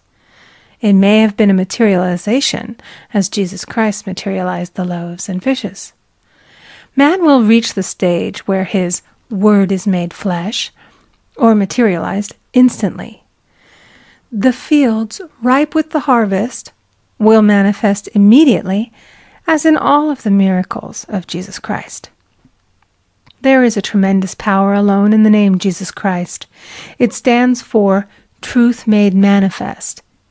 He said, "Whatsoever ye ask the Father in my name, He will give it to you." The power of this name raises the student into the fourth dimension, where he is freed from all astral and psychic influences, and he becomes unconditioned and absolute, as God Himself is unconditioned and absolute. I have seen many healings accomplished by using the words, "in the name of Jesus Christ." Christ was both person and principle, and the Christ within each man is his Redeemer and salvation. The Christ within is his own fourth-dimensional self, the man made in God's image and likeness. This is the self which has never failed, never known sickness or sorrow, was never born, and has never died. It is the resurrection and the life of each man. "No man cometh to the Father save by the Son," means that God, the universal, working on the place of the particular, becomes the Christ in man. And the Holy Ghost means God in action. So daily, man is manifesting the Trinity of the Father, Son, and Holy Ghost. Man should make an art of thinking. The master thinker is an artist and is careful to paint only the divine designs upon the canvas of his mind. And he paints these pictures with masterly strokes of power and decision, having perfect faith that there is no power to mar their perfection, and that they shall manifest in his life the ideal made real. All power is given man through right thinking, to bring his heaven upon his earth, and this is the goal of the game of life. The simple rules are fearless faith, non-resistance, and love. May each reader be now freed from that thing which has held him in bondage through the ages, standing between him and his own, and know the truth which makes him free. Free to fulfill his destiny, to bring into manifestation the divine design of his life, health, wealth, love, and perfect self-expression. Be ye transformed by the renewing of your mind. End of chapter 10.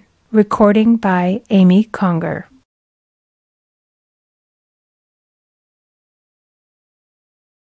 The Game of Life and How to Play It by Florence Scovel Shinn. Chapter 11. Denials and Affirmations. For prosperity. God is my unfailing supply, and large sums of money come to me quickly, under grace, in perfect ways. For right conditions. Every plan my Father in heaven has not planned shall be dissolved and dissipated, and the divine idea now comes to pass. For right conditions. Only that which is true of God is true of me, for I and the Father are one. For faith. As I am one with God, I am one with my good, for God is both the giver and the gift. I cannot separate the giver from the gift. For right conditions. Divine love now dissolves and dissipates every wrong condition in my mind, body, and affairs. Divine love is the most powerful chemical in the universe and dissolves everything which is not of itself. For health. Divine love fills my consciousness with health, and every cell in my body is filled with light. For the eyesight. My eyes are God's eyes. I see with the eyes of spirit. I see clearly the open way. There are no obstacles on my pathway. I see clearly the perfect plan. For guidance. I am divinely sensitive to my intuitive leads, and give instant obedience to thy will. For the hearing. My ears are God's ears. I hear with the ears of spirit. I am non-resistant, and am willing to be led. I hear glad tidings of great joy. For right work. I have a perfect work in a perfect way. I give a perfect service for perfect pay. For freedom from all bondage. I cast this burden on the Christ within, and I go free. End of chapter 11. Recording by Amy Conger. End of The Game of Life and How to Play It by Florence Scovel Shinn.